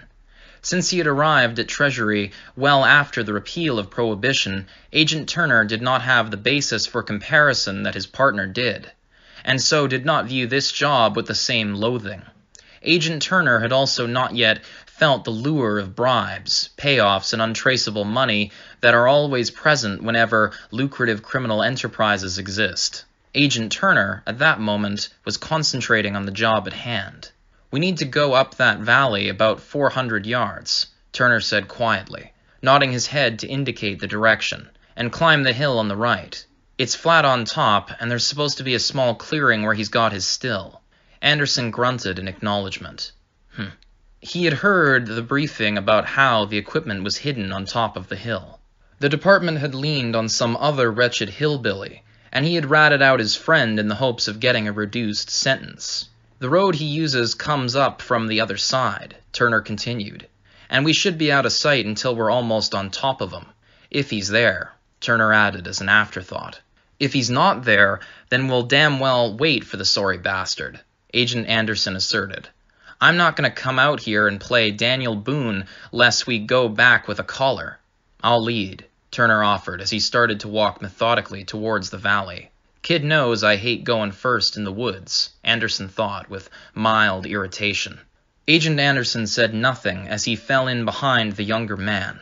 He found his partner's upbeat attitude vaguely irritating, but he was happy to let Turner lead the way. Let the kid get his ass shot first, Anderson thought sourly. That'll give me a chance to hear where this hillbilly is hiding in this fucking jungle. He instinctively ran his hands over the butt of his service revolver, a .38 caliber Smith & Wesson military and police model with 6-inch barrel that he carried under his coat. The old man looked bleakly at his partner's back. Agent Turner seemed to be covering ground without making much noise at all. Agent Anderson grimaced as his next step caused a twig to snap with an audible crack. He wished there were more than just the two of them. He wished he were sitting in the car they had left 2 miles away, smoking a cigarette. Most of all, Agent Anderson wished he were back in his office in Little Rock, pouring himself a stiff jolt of Irish whiskey so he could forget about even looking for ignorant, inbred, white trash moonshiners. It took the 2 Treasury agents the better part of an hour to traverse the valley and climb the hill. They stopped regularly to get their bearings and try to spot any signs of human life, but there were none. The only other creatures around them were the mosquitoes they had slapped away, and the unidentified insects that did not bother them but provided a constant backdrop of buzzing and chirping noise which helped a little to muffle the sounds of their progress. At Agent Turner's insistence, they crawled the last 100 yards to the top of the hill. Squirming on his belly through dead leaves did nothing to improve Agent Anderson's outlook on the assignment. As they finally reached the last few yards before the summit, the 2 Treasury agents slowed their progress to where they were only moving an inch or 2 at a time. Suddenly, Turner shoved his hands back towards his partner, silently commanding him to stop moving and lie still. He turned his head around slowly and whispered, "I can see the top of it. It's about 30 yards away. It's hidden in some trees, but I can see the cooling coils. Wait here."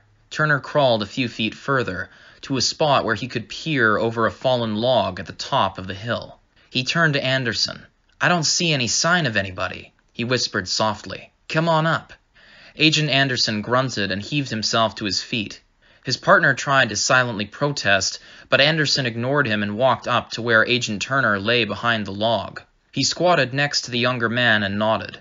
"Well done, Boone. Looks like you got us to the right place."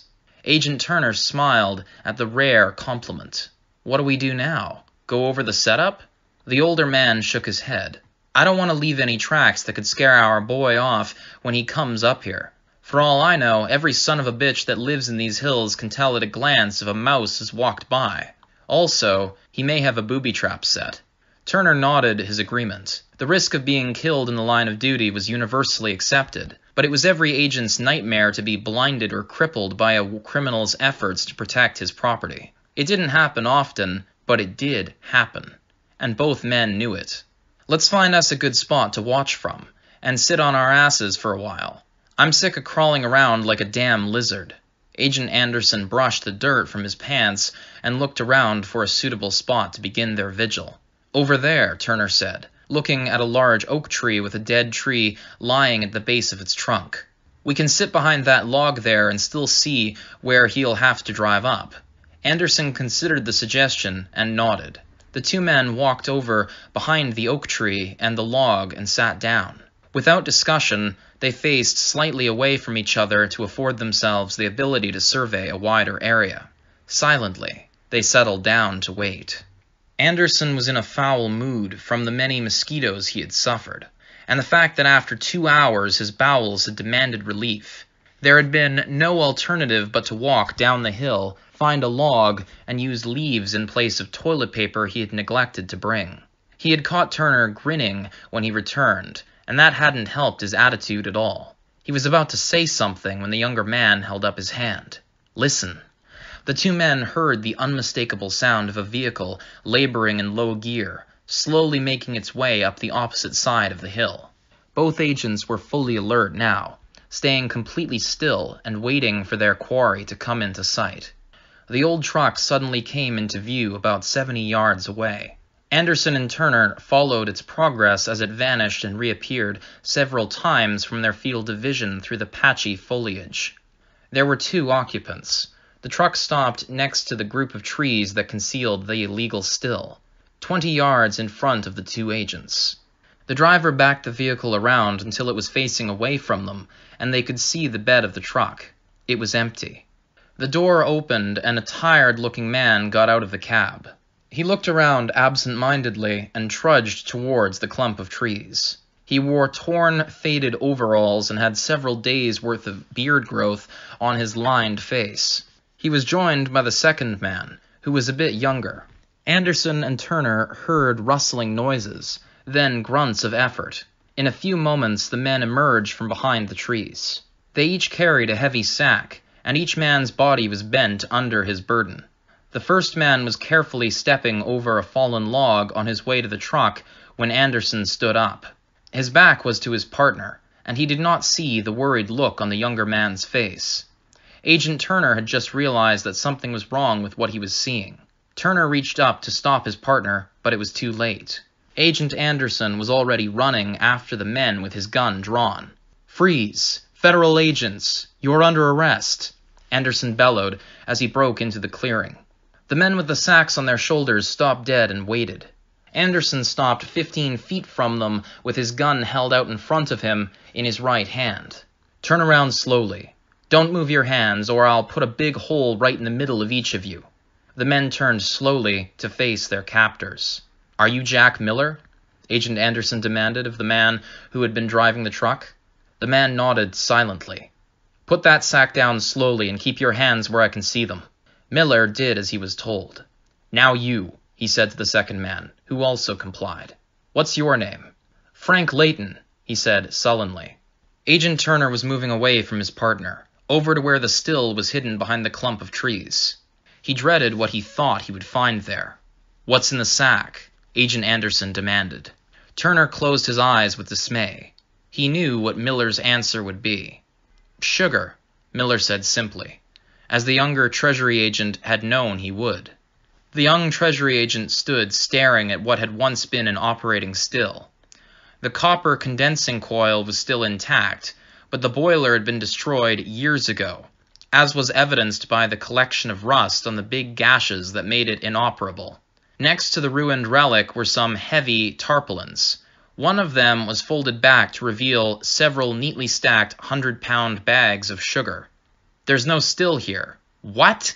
Anderson yelled, forgetting his training and turning his head to look at where Turner was standing.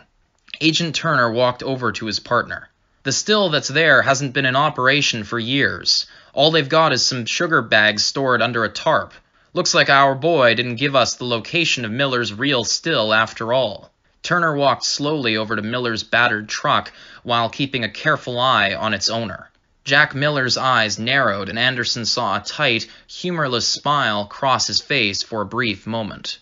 Miller stayed where he was and said nothing to the city men in suits. Agent Anderson walked over to the ruined still. His face showed undisguised disgust and hatred. He shook his head in disbelief as he pulled back the tarp in the vain hope that there might be something illegal under it. More sacks of sugar. That's all. "Fuck!" Anderson spat out the word. "It's no crime to have a shitload of sugar, even if all four of us know exactly what you two were planning to do with it. Get your miserable asses out of here." Jack Miller and his companion turned towards the truck, but Agent Turner blocked their way. Turner was holding the shotgun that had been on the truck's passenger seat. "Where did you fellows come from?" the agent asked. Miller and Frank Layton stared at each other. Finally, Miller said, "Oklahoma." The agent held up the double-barrel shotgun. Miller licked his lips as realization set in. The man was going to kill them with Miller's own gun and leave them here, and there wasn't a thing they could do about it. Then the agent smiled, opened the action to remove the 2 shells, and looked at Anderson. "Partner, we've got our collar. We're not going home empty-handed after all." Anderson shook his head. "It's no crime to have a shotgun in your truck, and I'll be damned if I'm going to lie and say these stupid hillbillies threatened me with it. I don't have the stomach for that kind of thing." No, you're missing it. National Firearms Act, federal violation, passed in '34. Illegal possession and interstate transport of an unregistered shotgun with a barrel less than 18 inches long. Jack Miller, who normally knew enough not to speak to law enforcement agents, could not contain himself. "Illegal possession, hell! That's my gun. Can't nobody say different. I've never stolen a thing in my life." This last was not entirely accurate, But it was true that Mr. Miller had indeed acquired the gun legally. Agent Anderson was looking even more bewildered than Jack Miller, though less outraged. "What in the hell are you talking about?" "The National Firearms Act of 1934, passed in June of that year." He was grinning broadly now, playing to his audience. "What we have here is the illegal possession and interstate transportation of an unregistered shotgun with a barrel less than 18 inches in length or an overall length of less than 26 inches. He held up the shotgun. The barrel was about 16 inches long, maybe a bit more. Registration of said weapon must be made with the United States Treasury and a $200 tax paid to the Treasury. After registration, subsequent sale of said weapon must be first approved by the Department of the Treasury and will be subject to a $200 tax payable to the Treasury by the seller each time the weapon changes hands." Agent Turner was grinning like a Cheshire cat. "So unless either Mr. Miller or Mr. Layton here can produce registration papers for this weapon, I'd say we've got ourselves a couple of federal criminals." Miller, a poor man with little formal education, had jerked as if jolted with electricity at the mention of the dollar figure. "Oh, you mean I gots to pay $200 to you federal men if and I decide to sell that $5 shotgun to my friend here?" The concept was beyond his comprehension. Agent Turner smiled patiently. "Well, that would be true, Mr. Miller. If you or your friend had already paid $200 to the Treasury in 1934 when the law was passed, and registered this gun with us at that time. Since you did not, you and Mr. Layton are guilty of illegal possession and interstate transportation of an unregistered weapon controlled by the National Firearms Act of 1934. And you are each therefore subject to a fine of $5,000 and a prison sentence of 5 years. Now turn around and cross your wrists behind your back." Miller's jaw dropped in disbelief, but he did as he was told. Agent Turner took the chromed steel handcuffs from the case on his belt and locked them around Jack Miller's wrists. "Go get in the front of the truck," he commanded. Miller obeyed. "You gonna cuff the other one?" he asked his partner. Agent Anderson cuffed Layton and pushed him towards the truck. Then he stared at his younger partner and grabbed him by the shoulder. "Just what the fuck kind of crazy, made-up horseshit story did you tell those peckerheads? You expect them to believe they're going to prison for 5 years because the barrel on a shotgun is 1.5 inches shorter than you said it should be?" Anderson spoke in a coarse whisper, his mouth only inches from his partner's ear. "The chief will have our fucking balls for making a false arrest." Special Agent Turner continued to smile as he shook his head patiently. "Not what I said it should be. What the federal government says it should be. No horseshit at all. It's federal law. And now we've got our collar. Come on," he said soothingly. "Let's see if this old rattletrap can make it back to our car." He started walking towards the vehicle. The older agent followed him slowly, shaking his head in utter disbelief and disgust. Prohibition had been crazy enough, but this? 5 years in prison because a piece of steel was 2 inches too short? He hated this job now more than ever. Anderson's final words were lost as Turner ground the starter and the tired engine coughed to life. "I'd sooner a gut shot the fuckers and left them for the buzzards." Fucking hell. End Chapter 7. Chapter 8. A Fortuitous Birth. September 8th, 1938. Bud, come here. Come in here right now. I don't believe this. You've got to see it." The woman's face was a mixture of amazement and delight. Her husband, a lean, strong man of 32, heard the urgency in her voice immediately and came trotting over from the barn, wiping grease from his hand with a rag. He started to speak, but as he reached the doorway, he saw what had so astonished his wife. He was walking. Only 8 months old, and little Raymond was walking. Bud put his arm around his wife's waist and hugged her to him. His smile was as broad as it had been when he had seen his son for the first time 28 weeks prior. "I don't believe it," he whispered, shaking his head slowly. Raymond was taking small, careful steps. His arms were held out for balance and he was looking towards the floor. He was oblivious to the presence of his parents. All of a sudden, he lost his balance and his knees buckled. The baby sat down abruptly on the thin carpet. His mother gasped and started towards him, but her husband held her back. Wait, let's see what he does. The child inhaled, and for a moment his parents thought he was going to cry. But Raymond's eyes were alert, and he looked at his immediate surroundings. He focused on the overstuffed armchair 2 feet away from him and crawled towards it. With awkward but purposeful movements, the little boy clutched the fabric of the chair at his fingers and used it to steady himself as he pushed himself to a standing position yet again. Slowly, one hand at a time, he let go of the chair and took 2 wobbling steps. He stopped, holding his arms out like a tightrope walker, and stayed on his feet. He turned his head and saw his father, and an enormous grin filled his face. He made a loud, happy noise and started to lose his balance again. Emmett Bud Johnson couldn't help himself. He grabbed his little boy under his arms and he started to fall, threw him up in the air, caught him, and hugged the small body to his chest. Look who can walk! Look who's got tired of crawling already! Is it time to get you a little pair of boots? Is it time to give you a whittle pitchfork so you can help with the horses? Are you going to help us out at rodeo time? He tossed the little boy in the air again, and Raymond's smile got even bigger as the child let out a little giggle. Louise always felt her heart in her chest when Bud did that, but she had long ago given up on trying to get her husband to stop throwing her son in the air. Raymond obviously loved it, and Bud had insisted with a straight face that it would help their child have a better balance and prevent him from being afraid of things that he shouldn't be afraid of, as her husband had explained it. Maybe he had been right. She was still marveling at the fact of her little boy taking his first steps. Bud and Louise Johnson had been married for 9 years, and they had been trying to have a child ever since their wedding night. Louise had suffered 3 miscarriages in that time, and her doctor had told her that her body was not built for having children. He had told her that childbirth, if she were able to carry a pregnancy to term, might well kill her. She had been adamant and had forbidden the doctor to tell her husband of his fears. When Raymond was born, there had been severe complications, and the doctor had had to perform a cesarean section. Bud had been frightened out of his mind that his wife would die. Raymond had been healthy, if small, but Louise could not have any more children.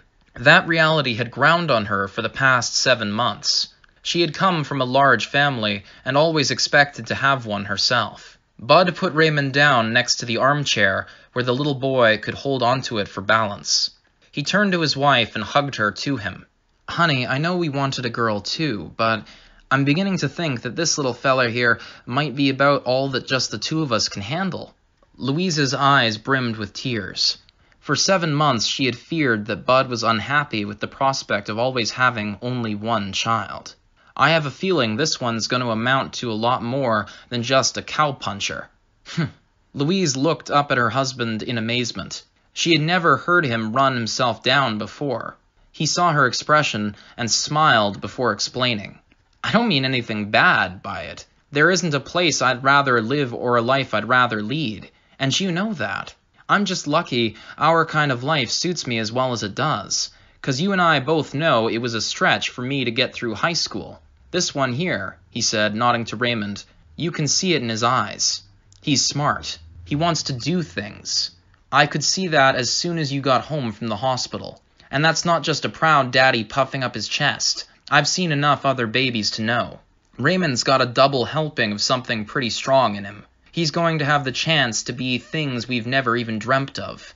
There was obvious pride in the man's voice. Louise nodded. She'd seen it too, but she had assumed that every new mother felt that way about her firstborn. She glanced at her husband, who had a pensive look on his face. Better get used to the idea of not getting to see him grow up all the way. What? She turned to face her husband, a horrified look on her face. He saw her alarm and quickly explained. I just mean that I think our Pitkin County schools are going to take him only so far. I think he's going to outgrow them, and if I'm right, we're going to make sure he goes someplace where the teachers are smarter than he is. But he's only 8 months old, Louise said, laughing. Yet even as she said the words, Louise found herself inwardly agreeing with Bud's surprising declaration. He'll be 15 before you know it. Hell, woman, it seems like only yesterday I was trying to put my hand up your dress for the first time. Louise flushed scarlet. Emmett Johnson, she squealed. She always used his given name whenever he said something shocking that nonetheless pleased her. His fingers went to the buttons of her blouse. Raymond's got himself occupied learning how to walk. Let's go practice something on our own. But just this morning we already... Her voice trailed off at the touch of his fingertips. That's right, darling. And I want to make damn sure I don't forget how. Like I told you, I never was much for brains. It'd be a real shame if I went a little too long and all the things that you like me to do just kinda slipped my mind. We'd best get some practice in so's your thick-headed husband doesn't disappoint you some night when you're feeling frisky. He scooped her up easily and carried her over to the big couch. She breathed. You're right about that. We don't want that to happen. She glanced over at the little boy. Raymond was using the chair again so that he could stand up. Louise closed her eyes and moaned softly. Her husband, Bud, was accomplishing something entirely different. End Chapter 8. A Fortuitous Birth. Chapter 9. Kristallnacht. November 9th, 1938. There was no warning at all. One moment the watch repair shop on Bergerstrasse was quiet and peaceful, occupied only by its owner. An instant later, the storefront window vanished, imploding inwards in a shower of glass shards under the force of 3 expertly wielded truncheons. Before the jagged pieces had all come to rest on the drab but immaculate shop floor, the watchmaker knew. He knew that the whispers he had been pretending didn't exist were true. He knew that the hope he had held out had been utter self-deception. He knew that however bad things were going to be tonight, they would get much worse in the days and months to come. He had talked, oh, how endlessly he had talked, to the other Munich shop owners and merchants in the area. They had all agreed that it was nothing to worry about. The sentiments that were building were nothing new. Hadn't they always been resented for their business skills? Hadn't they always succeeded in commerce, and part of that success meant accepting hostility? They had agreed to do nothing, for taking action might bring them harm. That was what they had all agreed, and the watchmaker now saw with absolute clarity the fate to which they had consigned themselves. Schnell! Schnell!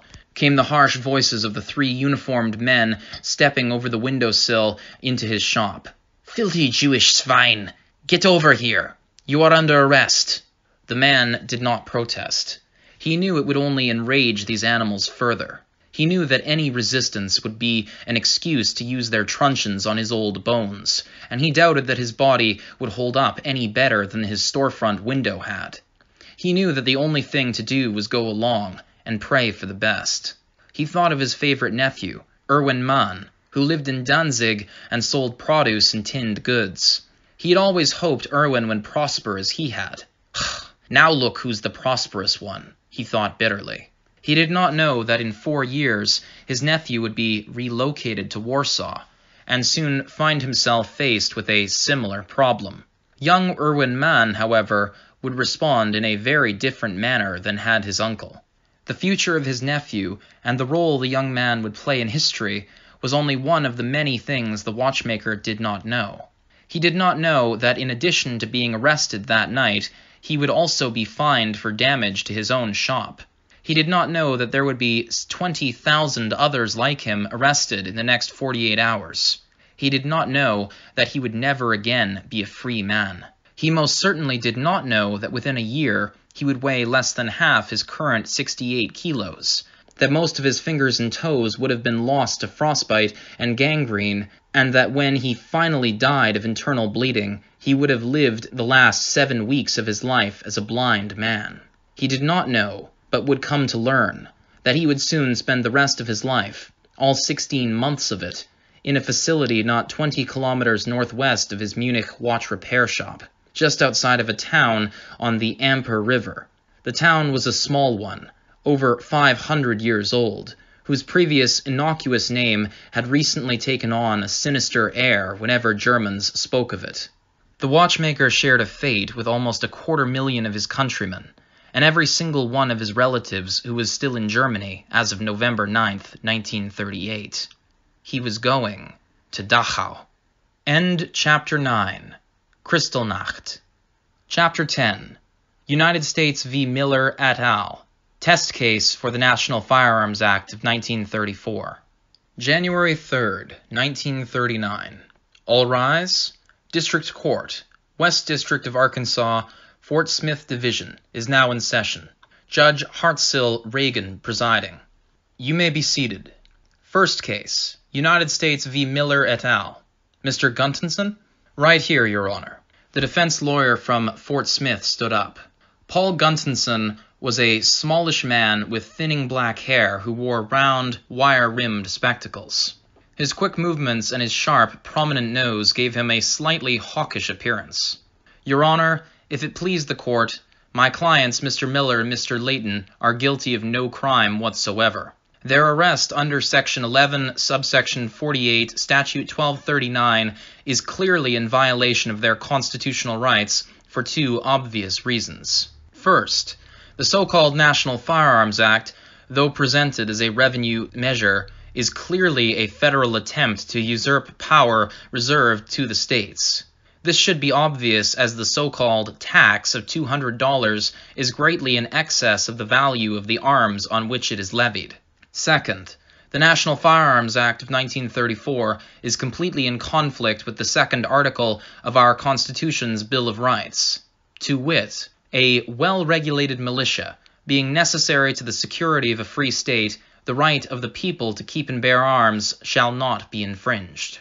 Inasmuch as both Mr. Miller and Mr. Layton are able-bodied and between the ages of 16 and 45, they are clearly members of the militia of which the framers of our Constitution spoke. Furthermore, unlike the Fourth Amendment against unreasonable search and seizure, the Second Amendment makes no mention of reasonable infringements on the people's rights to keep and bear arms. The article states that this right shall not be infringed, period. There is no way to interpret our government's attempts to levy a tax of $200 on any weapon which can be used to defend oneself and one's freedoms as anything other than a gross and willful infringement on the people's rights to keep and bear arms.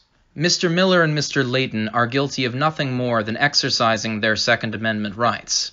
Indeed, the arresting agents reported that both my clients obeyed all orders given by the agents, and that at no time did either of the defendants threaten either agent in any way, with or without the weapon in question. In fact, the agents both admitted that the shotgun in question was found by one of the agents on the seat of Mr. Miller's unoccupied vehicle when the arrest was made. Accordingly, I have filed a demurrer challenging the sufficiency of the facts stated in the indictment to constitute a crime, and further challenging the sections under which said indictment was returned as being in contravention of the Second Amendment to the Constitution of the United States of America, USCA. You have the demurrer before you, Your Honor. Guntenson sat down. District Judge Hartzell Reagan looked at the slender man and his two clients. He had read the demurrer already, and it had been a rare experience for him. He could not recall the last time that he had felt so strongly in this particular way about a case presented before him. He had seen numerous cases where the arresting officers had lied, made up charges, manufactured evidence, and beaten suspects into confessing. This case was not like that. The Treasury agents who had arrested the two men had behaved properly in every possible way. Their arrest procedures had been straight out of the textbook. The problem with this case was why the two men had been arrested in the first place. Judge Reagan knew that the reason the Treasury agents had followed the defendants was to catch them making liquor without a license. He also knew that due to bad luck, there hadn't been any moonshine to be found when the agents had sprung their trap. But the agents hadn't let the men go. No. The agents had acted in a reasonable and prudent manner when they had arrested Miller and Layton for being in clear violation of a federal statute. The problem with this case was that defense counsel was exactly right. The federal statute, the National Firearms Act of 1934, was absolutely and unquestionably in violation of the Second Amendment to the United States Constitution. Judge Hartzell Reagan paused a moment to reflect on the men in the federal legislature who had created this piece of legal garbage. What kind of person would propose that a man be put in prison for 5 years based on the length of the weapon he carried to protect himself? What kind of person would expect the man to pay 20 times the value of the weapon to the Treasury for each such weapon he owned to avoid going to prison, and then pay the $200 again when he sold the gun?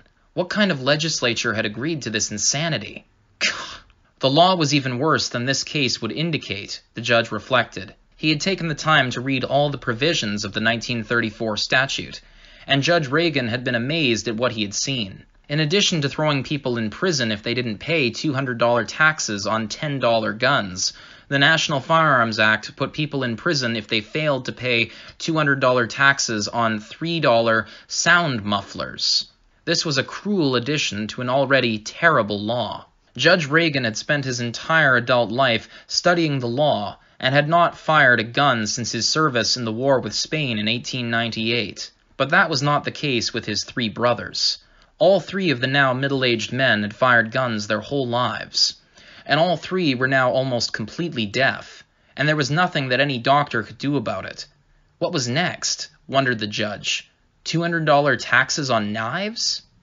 Judge Reagan took a deep breath and looked at the U.S. District Attorney, C.R. Berry. Mr. District Attorney, Your Honor, the National Firearms Act of 1934 is not in any way in contravention with our United States Constitution. The defendants were found transporting a sawed-off shotgun in interstate commerce. Neither defendant disputes this fact. Nowhere in the United States is a sawn-off shotgun of the type transported by Mr. Miller and Mr. Layton issued to members of the military. Accordingly, it is entirely reasonable that the Treasury enforce the National Firearms Act as a revenue-raising measure, and demand that those who are in violation of it be sent to prison, just as we tax liquor producers and expect those people who make illegal alcohol products to be sent to prison. The judge smiled at the DA, but it was entirely without humor. Mr. Berry, he said in a resonant voice, there is no mention made in the Constitution of the United States about making whiskey. There is a very clear mention made of the right to keep and bear arms. You may be entirely right that our government does not issue our soldiers shotguns of the exact type that Mr. Miller had in his truck. However, you are forgetting everything you were taught in grade school civics class. The district attorney turned crimson at this barb. The judge went on. A militia, by definition, is a group of citizens who use their own weapons for defense of themselves and their freedoms. We cannot throw them in prison or fine them $5,000 for failing to have exactly the same type of arms as are carried by the National Guard or any other branch of our standing army. Nor can we expect them to pay $200 taxes at the whim of the Treasury merely for exercising their constitutional rights. But, Your Honor, Mr. Berry, I have carefully reviewed this National Firearms Act of yours, and it imposes the same 5-year prison sentence and $5,000 fine on interstate transport of automatic weapons as well. The district attorney got a sick look on his face. He knew where this was going. Tell me then, Mr. Berry, are you familiar with the Browning automatic rifle, the model of 1918 bar? Yes, Your Honor. So am I. In fact, my son carried one in France at the very end of the Great War. A marvelous weapon, and one he could well have used at the beginning of the war and not just at the end. In fact, the BAR is a weapon which I wish I'd had when I fought in the war with Spain in 1898. And, Mr. District Attorney, the Browning automatic rifle is, I believe, currently issued to United States soldiers and members of the Arkansas National Guard. Is it not? I believe so, Your Honor. Mr. Berry, if the Treasury agents had found a BAR and not a shotgun in Mr. Miller's truck, would they have arrested him for violating the National Firearms Act? Sir, I can't say what the agents would or wouldn't have done, Your Honor. I'll rephrase the question then, Mr. Berry. If the agents had arrested Miller and Layton for possessing a Browning automatic rifle without having paid a $200 tax and without possessing the stamp affixed Federal Order Form as per this National Firearms Act, would you be prosecuting them under the National Firearms Act as you are now doing? The district attorney licked his lips nervously. How the hell do I answer this one? Well, Mr. Barry, they would be in violation of the act, so yes, I would prosecute them, Your Honor. And if I happen to have a Browning automatic rifle at home in my bedroom, the very same type of weapon that my son carried proudly defending our country in 1918, and if this weapon in my bedroom was not stolen from a government arsenal, but rather one that I had bought with my own money from the Colt factory in 1920 so that I would be prepared to act as a member of the militia or to defend myself from an abusive government should the need arise, and if I had brought this BAR here to my Arkansas bedroom from my former residence outside the state, would you prosecute me for violating the National Firearms Act and recommend that I be thrown in prison for 5 years, Mr. District Attorney? The DA was sweating despite the cool air in the courtroom. Your Honor, I would never prosecute someone who has not been arrested. And if I were arrested, Mr. District Attorney? Should I then go to prison for 5 years, pay a $5,000 fine, and be disbarred, according to you and your National Firearms Act? Your Honor, he said, holding his hands palm up and pleading with the judge, the Treasury agents would never arrest you. And why not? Thundered Judge Reagan. Because I'm a judge? Because I'm not a moonshiner? Mr. District Attorney, I see no exemptions in this National Firearms Act for judges or any other categories of the people, to which our Bill of Rights refers. Do you? No, Your Honor, Barry said softly. I didn't think so. I believe you understand my position clearly then, Mr. District Attorney. Mr. Gunterson, he said, addressing the defense lawyer, the demurrer you filed is accordingly sustained. The National Firearms Act of 1934 violates the Second Amendment to the Constitution of the United States of America. He banged his gavel once upon the bench. Case dismissed. Mr. Miller and Mr. Layton, you are free to go. Paul Gunterson stood up. His heart was racing. There was no feeling like this one. Winning a case on a technicality or insufficient evidence was one thing. This was so much better. He, Paul Gunterson, had seen the law which had been applied to his clients was in fundamental violation of their rights, and he had made it stick. A piece of illegal federal legislation had been struck down because of his efforts, and his efforts alone. This was better than money. Hell, he thought recklessly, it's better than sex. Jack Miller and Frank Layton stood in front of him. They were wearing their best clothes, which was to say they each looked a little more shabby than the people in the back of the courtroom. Miller twisted his hat in his calloused hands. He was obviously relieved at the decision, but also anxious about what he wanted to tell his lawyer. We made it, didn't we? Gunterson said, clapping Miller on the back with a broad grin. Jack Miller looked slightly embarrassed. Mr. Gunterson, Miller began awkwardly, I never did feel right about you agreeing to do all this work on your own just 'cause you thought what them federal men had done wasn't right. I didn't have no money when we first talked, and you said no matter.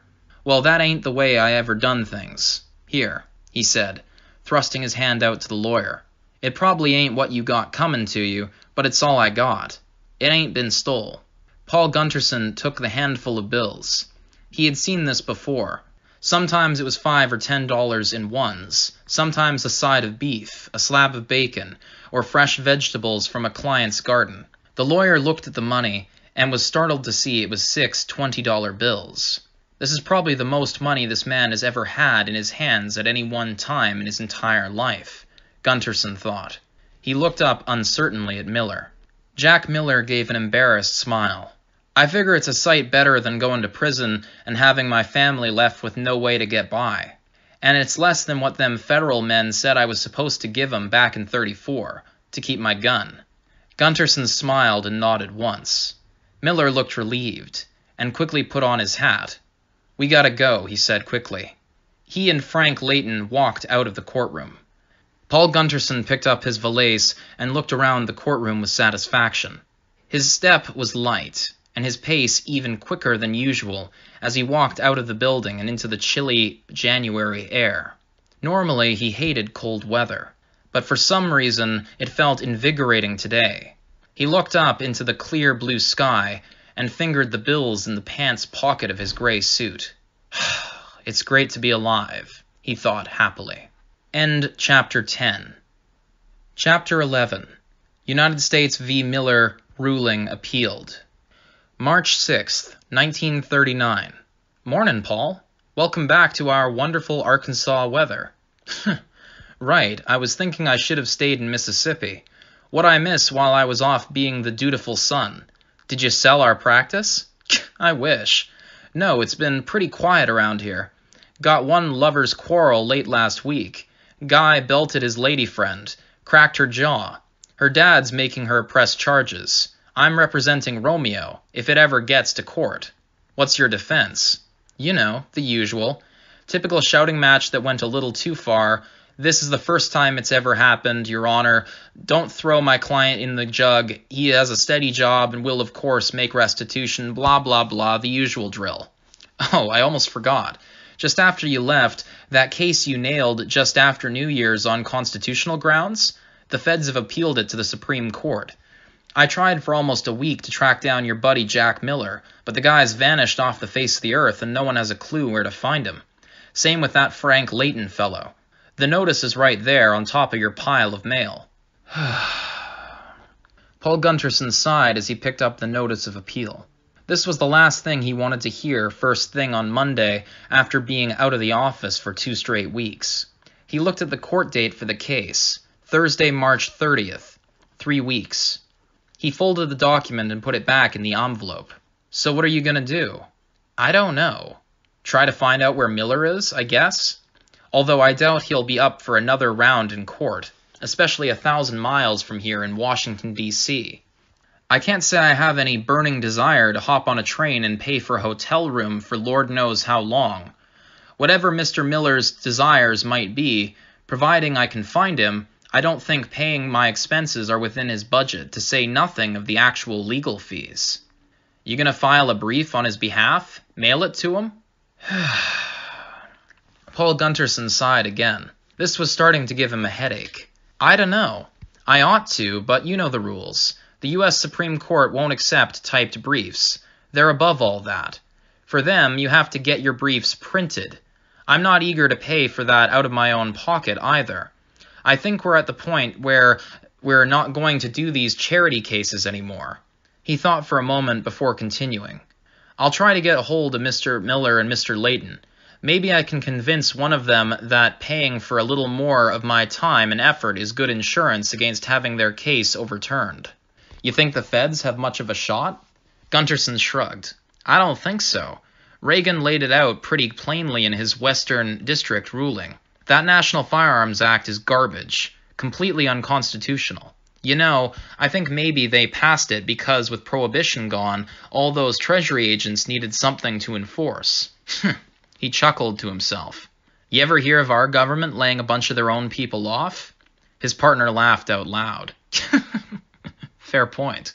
Ever since our current president seized power, I haven't been able to keep up with the alphabet soup of 3-letter government programs. And you know, that socialist bastard would never have managed to get any of his schemes passed into law without packing the Supreme Court first. What's that they're saying now? Something like, become a Roosevelt Democrat? It beats having a real job? The partner's tone became more serious. To answer your question, Paul, no.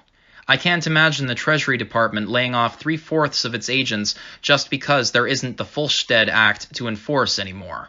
They have to have a boogeyman to go after. I looked at your case, though. It was ironclad. I don't see how the Supreme Court could reverse, even if King George himself were Chief Justice. Paul Gunterson's partner didn't know it, but he had just delivered what would prove to be the worst legal opinion of his entire career. End Chapter 11. Chapter 12. Miller skips court. March 30th, 1939. The Supreme Court of the United States is now in session. Chief Justice McReynolds presiding. United States v. Miller et al. Mr. Gordon Dean for the United States. For the appellees? Chief Justice McReynolds looked around the courtroom. No one volunteered to speak for Jack Miller or Frank Layton, 'cause no one was there on their behalf. Well then, Mr. Dean?" Gordon Dean took a deep breath. He had prayed that no opposing legal counsel would show up, and when he had learned that no brief had been filed, he realized that his prayers had been answered. An opponent to challenge what he was about to say would have doomed his argument. Without opposition, there was a chance he could squeak by. All it would take was some creative manipulation of the facts and some monumental omissions. "Yes, Your Honor. If it please the court, the District Court's prior dismissal of this case and ruling that the National Firearms Act is in contravention to our Constitution has no rational basis in law. The National Firearms Act levies a tax on the interstate commerce in sawn-off shotguns and affixes a federal stamp to the order as proof that the tax has been paid. Mr. Miller and Mr. Layton transported in interstate commerce a sawn-off shotgun without having in their possession a stamp affixed written order for the firearm. That fact is not in dispute. The weapon that Messrs. Miller and Layton transported in interstate commerce, a double-barrel Stevens 12-gauge shotgun having a minimum barrel length less than 18 inches and bearing serial number 76230, is not issued to any military entity anywhere in our country. To say that this weapon is part of any well-regulated militia is utter nonsense. Gordon Dean knew he had just stretched the truth about as far as he ever had in his professional life. Short-barreled shotguns had been used in every military engagement in the last 50 years. But what Dean had actually said was that the serial number 76230 was not government issue, so it wasn't a lie. That's what the lawyer told himself at any rate. The United States lawyer looked into the eyes of each of the Supreme Court justices and felt a trickle of sweat run down his spine. He was searching for any sign that one of these men had seen military service and had used a shotgun with a barrel shorter than 18 inches. If any one of them has, he's going to skin me alive, Dean thought, before he pressed on. The National Firearms Act is, once again, a revenue-raising measure. It raises monies for the Treasury by levying a tax on certain weapons. Mr. Miller's right to keep and bear arms was in no way infringed. He was merely required to pay a tax on a weapon that has no relationship whatsoever to a militia. Mr. Miller could have paid this tax, and he would have committed no crime. He also could have chosen to transport a different weapon across state lines, such as a military rifle, and again he would have committed no crime. He failed to pay this tax, and then transported the NFA-controlled weapon in interstate commerce. This is a crime, pure and simple. You have the government's brief, Your Honor. Gordon Dean held his breath. He was dreading the inevitable question about the National Firearms Act also restricting interstate commerce in automatic military firearms. He also dreaded the question of how a $200 tax on a $10 gun could be anything but an infringement on the right to keep the weapon. As he stood there in front of the United States Supreme Court, he could not help but think about the purpose of the second article in the Bill of Rights. The Second Amendment is a recognition of the danger of standing armies. Its purpose is to recognize that every citizen has the right to keep and bear the same type of basic arms as a soldier in a modern military. A militia embodies all able-bodied men over the age of 16. Therefore, a militia will always outnumber a standing army by at least 20 to 1. If this militia is armed with weapons similar to those used by individuals comprising the standing army, it will be impossible for that standing army to inflict the will of a tyrannical government upon the people. The Second Amendment is the guarantee behind all the other articles in the United States Constitution's Bill of Rights. It is the ultimate guarantee that citizens in the United States of America shall remain free. Gordon Dean waited for the justices to look at the wording of the National Firearms Act and ask him, based on his own arguments, how the act could restrict private commerce in not only Stevens shotgun serial number 76230, but also the exact weapons currently issued to infantrymen in our military. If I'm not cut out for lying to the Supreme Court, this isn't what I had in mind when I went to law school, he thought. Thank God there's no opposing counsel to bring out the truth. He was beginning to feel physically ill. The questions from the Supreme Justices never came. End Chapter 12. Chapter 13. United States v. Miller overturned. NFA upheld. May 15th, 1939. World events were coming to a head. The Munich conference had been held 8 months earlier, and British Prime Minister Neville Chamberlain had made his famous claim of having secured peace in our time by acceding to Hitler's demand to occupy Western Czechoslovakia with German troops. Although most Americans did not even know how to spell Czechoslovakia, let alone care what happened between it and Germany, in 3.5 months the little man with the toothbrush mustache would start the invasion of Poland. America would soon agree with Winston Churchill's assessment of the seriousness of the Axis threat. Those national sentiments were months in the future on this Monday in May, however. On this spring morning, the Supreme Court would issue a ruling that virtually no one at the time would notice. Further, the ultimate results of the decision would not fully be felt by U.S. citizens for many decades to come. The court had spent considerable time reviewing the government's brief in the case. It was not often that a district court ruled that a federal law was unconstitutional. It was even rarer that one of the participants not even show up to argue its side of a Supreme Court case, or file a brief on behalf of the client. Still, the court considered the government's position in the fairest way that it could, without assuming any facts or statements not presented. The decision, unlike most Supreme Court decisions that would come in future years, was only 4 pages long. The reasoning behind the court's decision was contained in the second paragraph. Quote, "In the absence of any evidence tending to show that possession or use of a shotgun having a barrel less than 18 inches in length at this time has some reasonable relationship to the preservation or efficiency of a well-regulated militia, we cannot say that the Second Amendment guarantees the rights to keep and bear such an instrument. Certainly, it is not within judicial notice that this weapon is any part of the ordinary military equipment or that its use could contribute to the common defense." Gordon Dean's strawman argument had worked. Without opposing counsel, the court was never told that shotguns with barrels of less than 18 inches were used in the military. The court was never informed that the National Firearms Act applied to automatic weapons that were obviously military issue, which would have killed the government's own argument right then and there. Finally, no one had pointed out, as had District Court Judge Hartzell Reagan, that militia weapons were, by definition, the personal arms of the private citizenry, and therefore whether or not a particular weapon was issued to Army troops was completely irrelevant. The language of the decision would ultimately cause the government much trouble. However, the wording clearly showed that the Supreme Court viewed all military-issue small arms as being constitutionally protected. Since the National Firearms Act infringed upon the citizens' rights to keep and bear many obviously military-issue small arms, the court should have found the act unconstitutional. But the court did not know about this element of the act, and so the National Firearms Act remained on the books as part of federal law. Jack Miller and Frank Layton, innocent men the day before, were once again guilty of a federal crime.